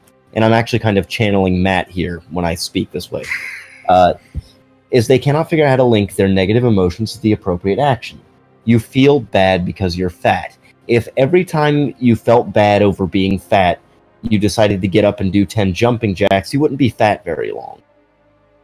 And you might have the motivation to do 10 jumping jacks a day and then trail off after 3 days because you don't have the motivation for it, and then you go back to feeling bad about it. The key is getting that feeling bad about being fat linked to an action that gets rid of the source of that emotion. Sometimes I'll go ahead and unbutton a little bit. I'm not a person who has the healthiest self-image as a result of my upbringing. So one thing that happens to me is that when I am feeling kind of shitty about things, I compulsively clean and groom myself. Because it makes me feel better, and it ultimately improves my circumstances, because one has more self-respect when one's surroundings and one's body are well kept. Certainly. And one additionally can increase one's serotonin levels by consistently doing things to increase one's status, which therefore starts to feed an upward cycle. Right. Hence why I want to have a house, even if it's a crappy one, instead of an apartment. Mm-hmm.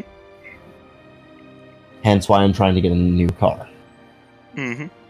It's stuff that I hate normally, all this status BS, but it's a game I have to play, and if I'm gonna play it, then I'm gonna dominate at it.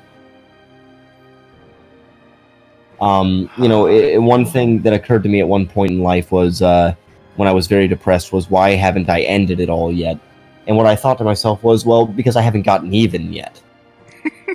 When I get to climb past like a maniac, climb up this cliffside and leave everybody else in the dirt, and then come back with the trophy and throw it in their faces, then it'll be okay. But until then, I refuse to die. I don't care if I get cancer, it will be a medical miracle. I can't believe he's still alive and he's still making money, because I refuse to die until I get to throw it in their faces. The thing, and I've found this about having had the opportunity to throw things in people's faces, because however much things may have, I don't know why, I just tend to draw the ire of people very easily. So so the difficulty is I've never been able to throw things in people's faces. Meaning is like I get to the point where I could. I get to the point where I've explicitly and very, very unequivocally proven that person wrong. And then it's like you look at the person that was trying to yank you down and trying to ruin you and trying in every conceivable way. You go and you see how pathetic they are. And you don't care to throw it in their faces anymore because they just don't matter. Yep. Yes. Getting to that point, it's not that it's apathy, it's just that you realize, well, this is completely worthless. I mean, I'm not going to be doing anybody any good by bringing it up. And if I do wind up getting revenge in that way, it'll be hollow.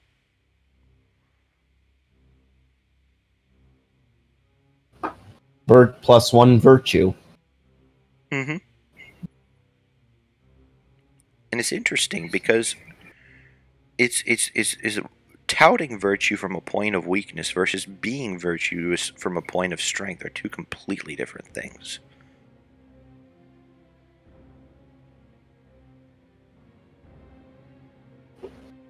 And I'm fully aware that on some level I'm lying to myself. I'm not really going to take the trouble to go back and throw it in their faces, but if I tell myself that in a moment of rage, I find that I do great things.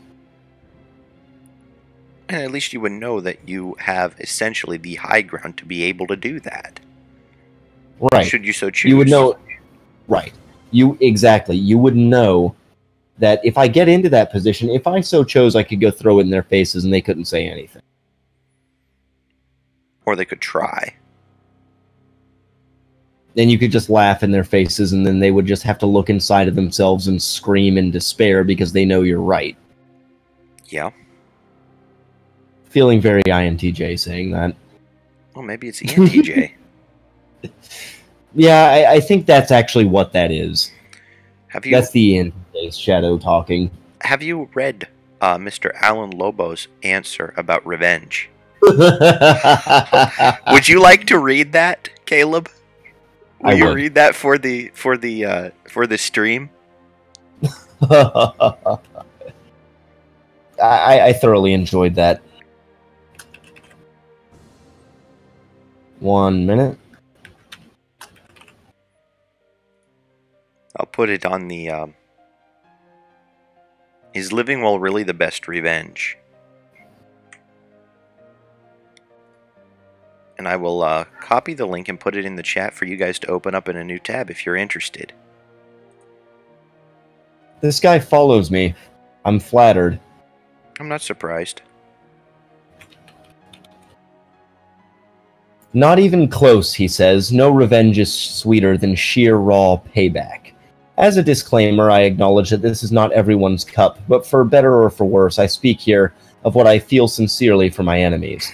In metaphorical terms, to strike down the man who has sinned so grievously against you, to put your boot to his throat, to then press on it and whisper in his ear, "Know this much, that the only thing greater than your pain is the pleasure it gives me to see you suffer."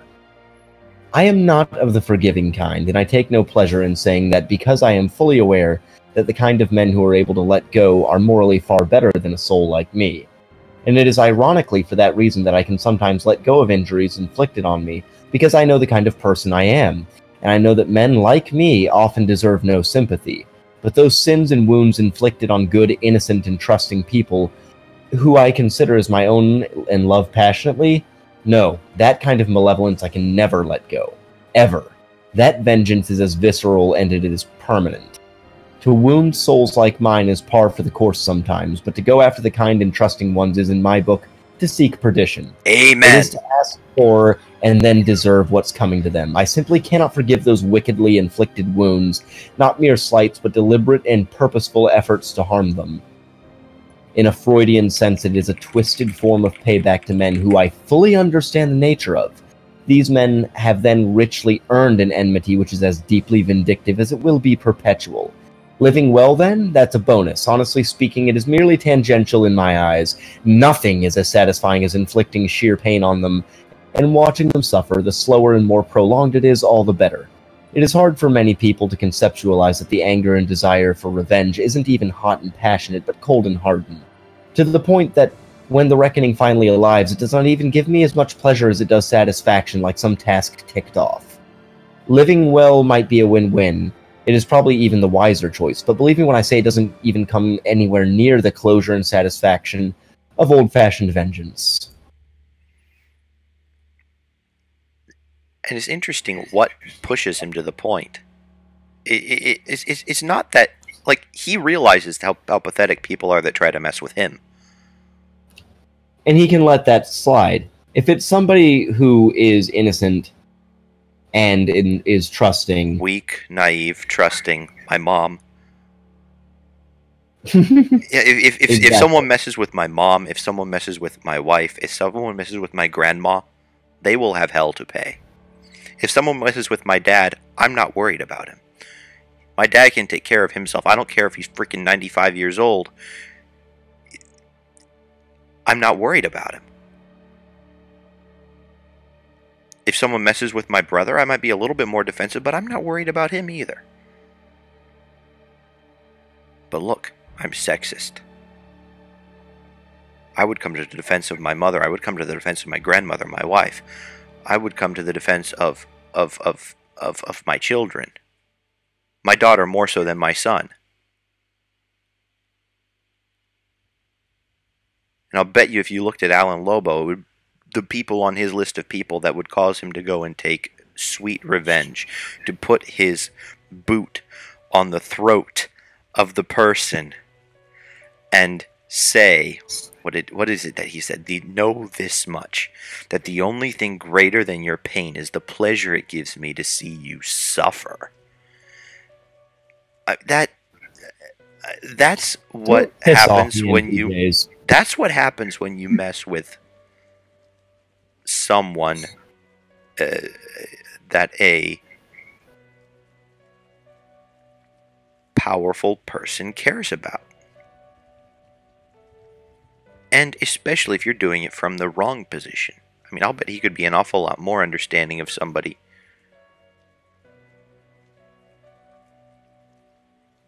Well, either way, I was just saying that this reminds me of something that I was writing. It was a very, very small bit of a much broader context. But it had to do with homeschooling. And it had to do with the argument for and against homeschooling. And it went something like this. I was answering a question that asks, why are parents allowed to homeschool their kids?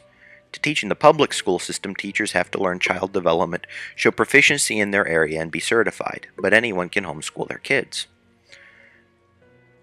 And I went and gave some context. I answered the question, but then I went and started to rant. And I'll read you one paragraph from that. Firstly, I take issue with the question itself. The government cannot allow me to homeschool my children. They are my children. My wife and I are their stewards, not the state. It is our responsibility to ensure that they grow up ready to make decisions by themselves, and it is our right to homeschool them if we deem it best. No central planner, no matter how well-intentioned, knows our children better than we do, and I'd rather live in no man's land under a tree than give up my right to care for my children. The fact of the matter remains that, objectively speaking, you will find perhaps a handful of people in the entire world better qualified than my wife and me to raise and educate our children, and no one who is better equipped due to us knowing and loving them since before they were born. If anyone wishes to attempt to deprive my wife or me of our right to care for our children, he will have hell to pay. Gone will be my patience. Gone will be my tolerance. Gone will be any shred of goodwill. And all that will remain is a burning desire to foil whoever has set out, conscientiously or not, to ruin the lives of my children. It's the exact same thing, just brought into one concrete context. Precisely. And it's funny, because I can always make excuses for other people when they hurt me. I should have known better. Shouldn't have been so trusting. Should have been a little more shrewd. if it's someone I care about, and for me, it's not so much hurting someone naive or trusting, and perhaps it's a place where I differ from either you or Mr. Lobo. For me, it's more along the lines of screwing over somebody who does nothing but good. And this is why I hate envy so much. Oh, yeah.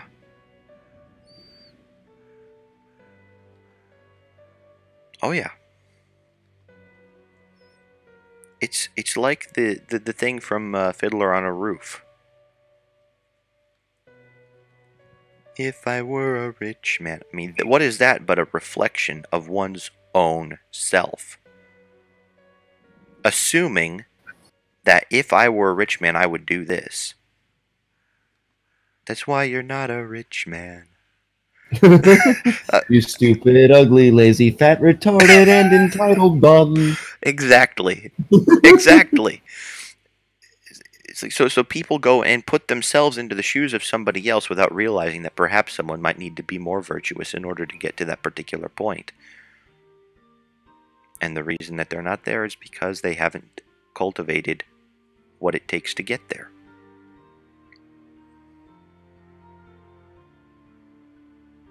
But the higher you climb, the more pot shots people take at you. And that's just a fact.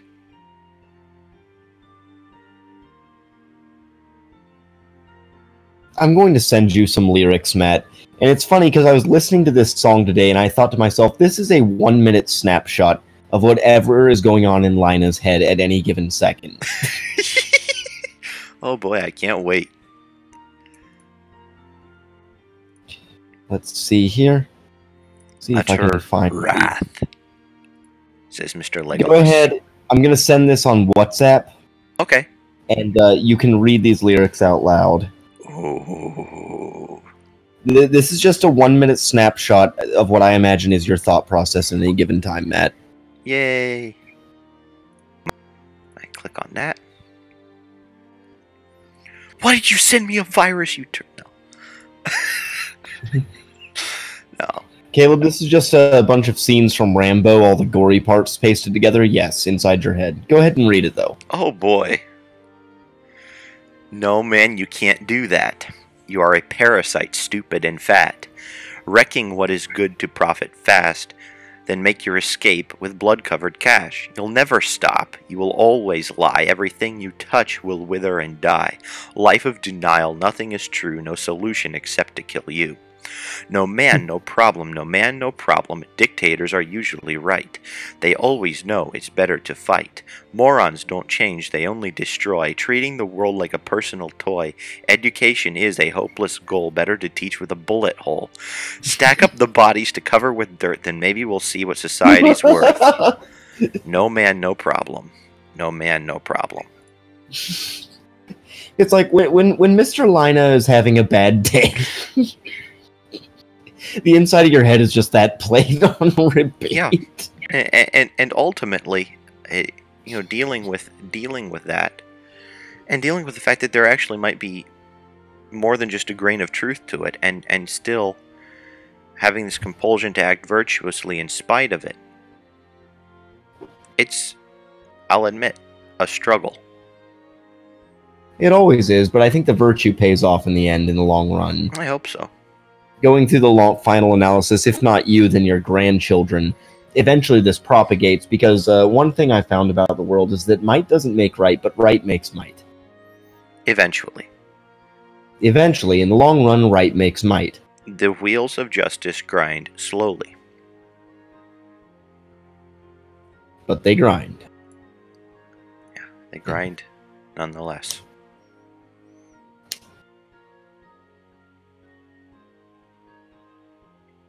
They grind nonetheless. They don't stop.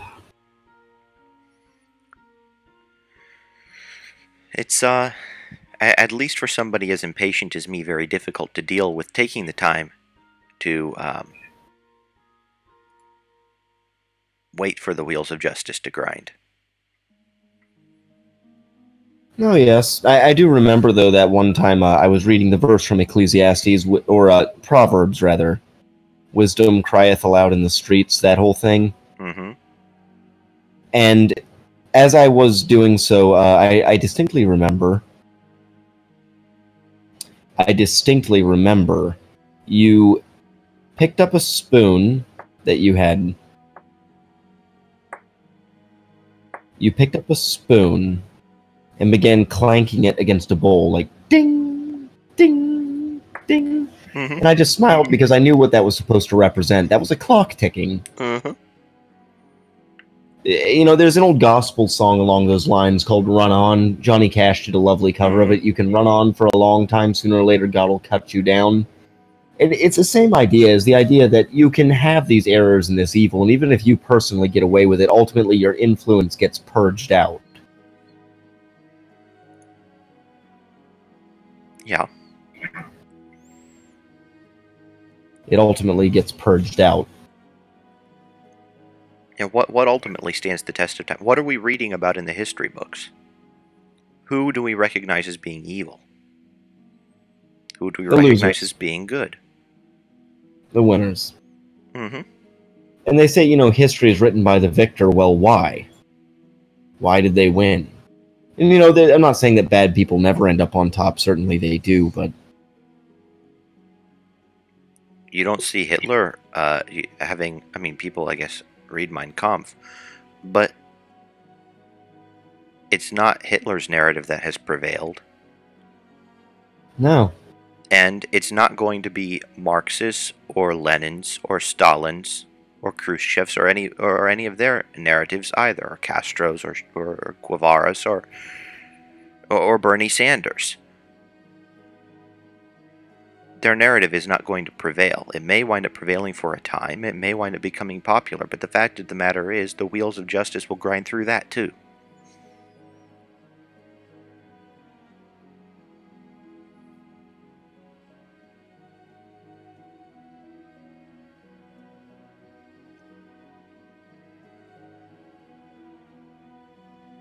Indeed. As Legolas says, morality will emerge victorious. And virtue shows up on top.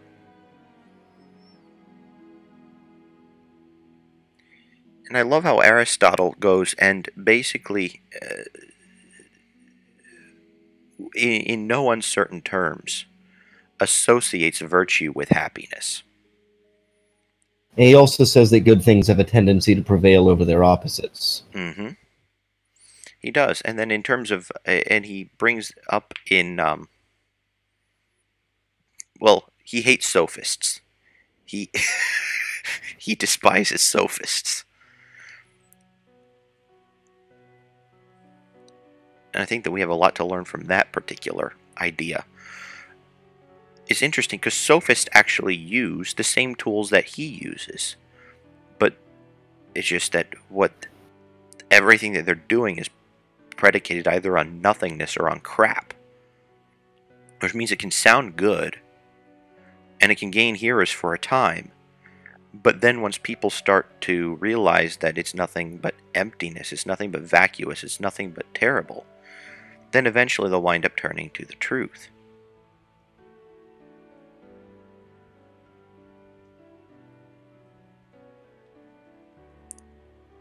And that's why, at least on this stream, we're not too afraid of arguing or angering people by saying what there is. I mean, here we have underneath our pictures, it says right here what it is that we're doing. We're not being anyhow covert about it. We're pursuing the good, the true, and the beautiful by systematically pushing the limits of taboo thought. And interestingly, those limits keep on encroaching upon us, so we constantly need to push them back.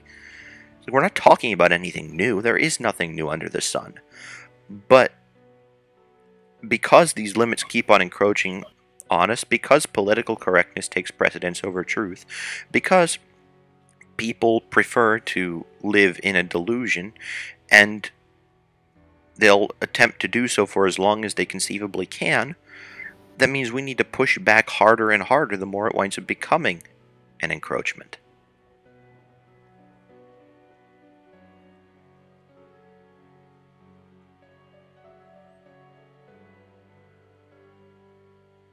By the way, the parlor schedule is going to change, just so you know. When? If you want to change, well, this Friday I'll be off. Then I'm going to work Saturday through Wednesday, and then from then on I'll be off Thursday and Friday. You'll be So I off will have Thursday and Thursday and Friday. Friday parlors. Great. Do you mind? So you're saying up through next Wednesday? So like a week from tomorrow, and then after that, it's going to be Thursdays and Fridays off. Right. Okay. Understood. Would you like to plan some logistics around that in terms of Parlor and Calling Sacred Cows participation, or would you like to do that off stream? We can do that off stream if you don't mind. I don't mind at all. But what I wanted to say.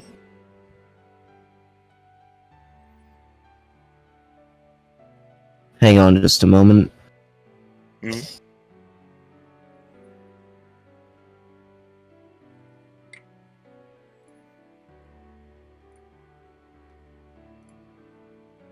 What I wanted to say was that I'll be working a fairly late shift, 2:30 p.m. to 11:30 p.m. Mm. And these typically, Calling Sacred Cows, it goes 9, 10, 11 to midnight. So I wouldn't be home typically. But weekends are different than weekdays, and I'll get rid of the Friday late CSC if that's the case, and I would push it to Saturday.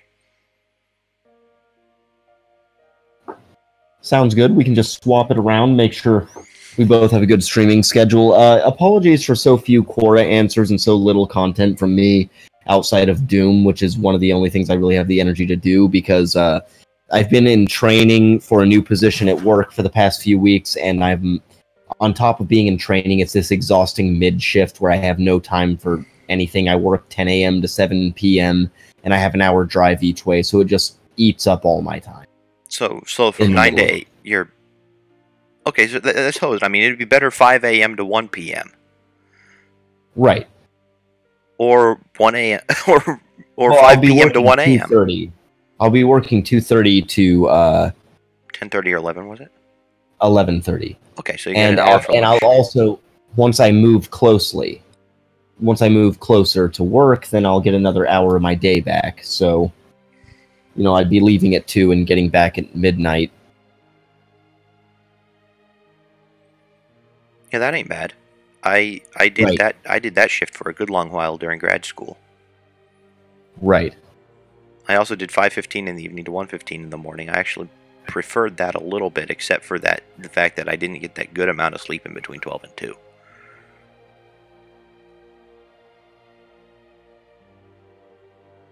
But either way, second shift is, you have the morning.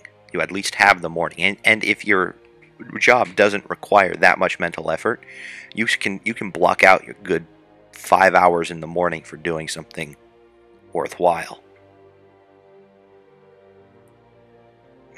At least I find that in between 4 and 9 in the morning is my prime time. It's my go time. Right, and my plan is to sleep something like 1 a.m. to 8 a.m., so between 9, 10, 11, 12, 1, 2, those 6 hours, I have plenty of time. That's awesome. And I'll be able to do some streams and, on Thursday and Friday off to do more stuff. Yay.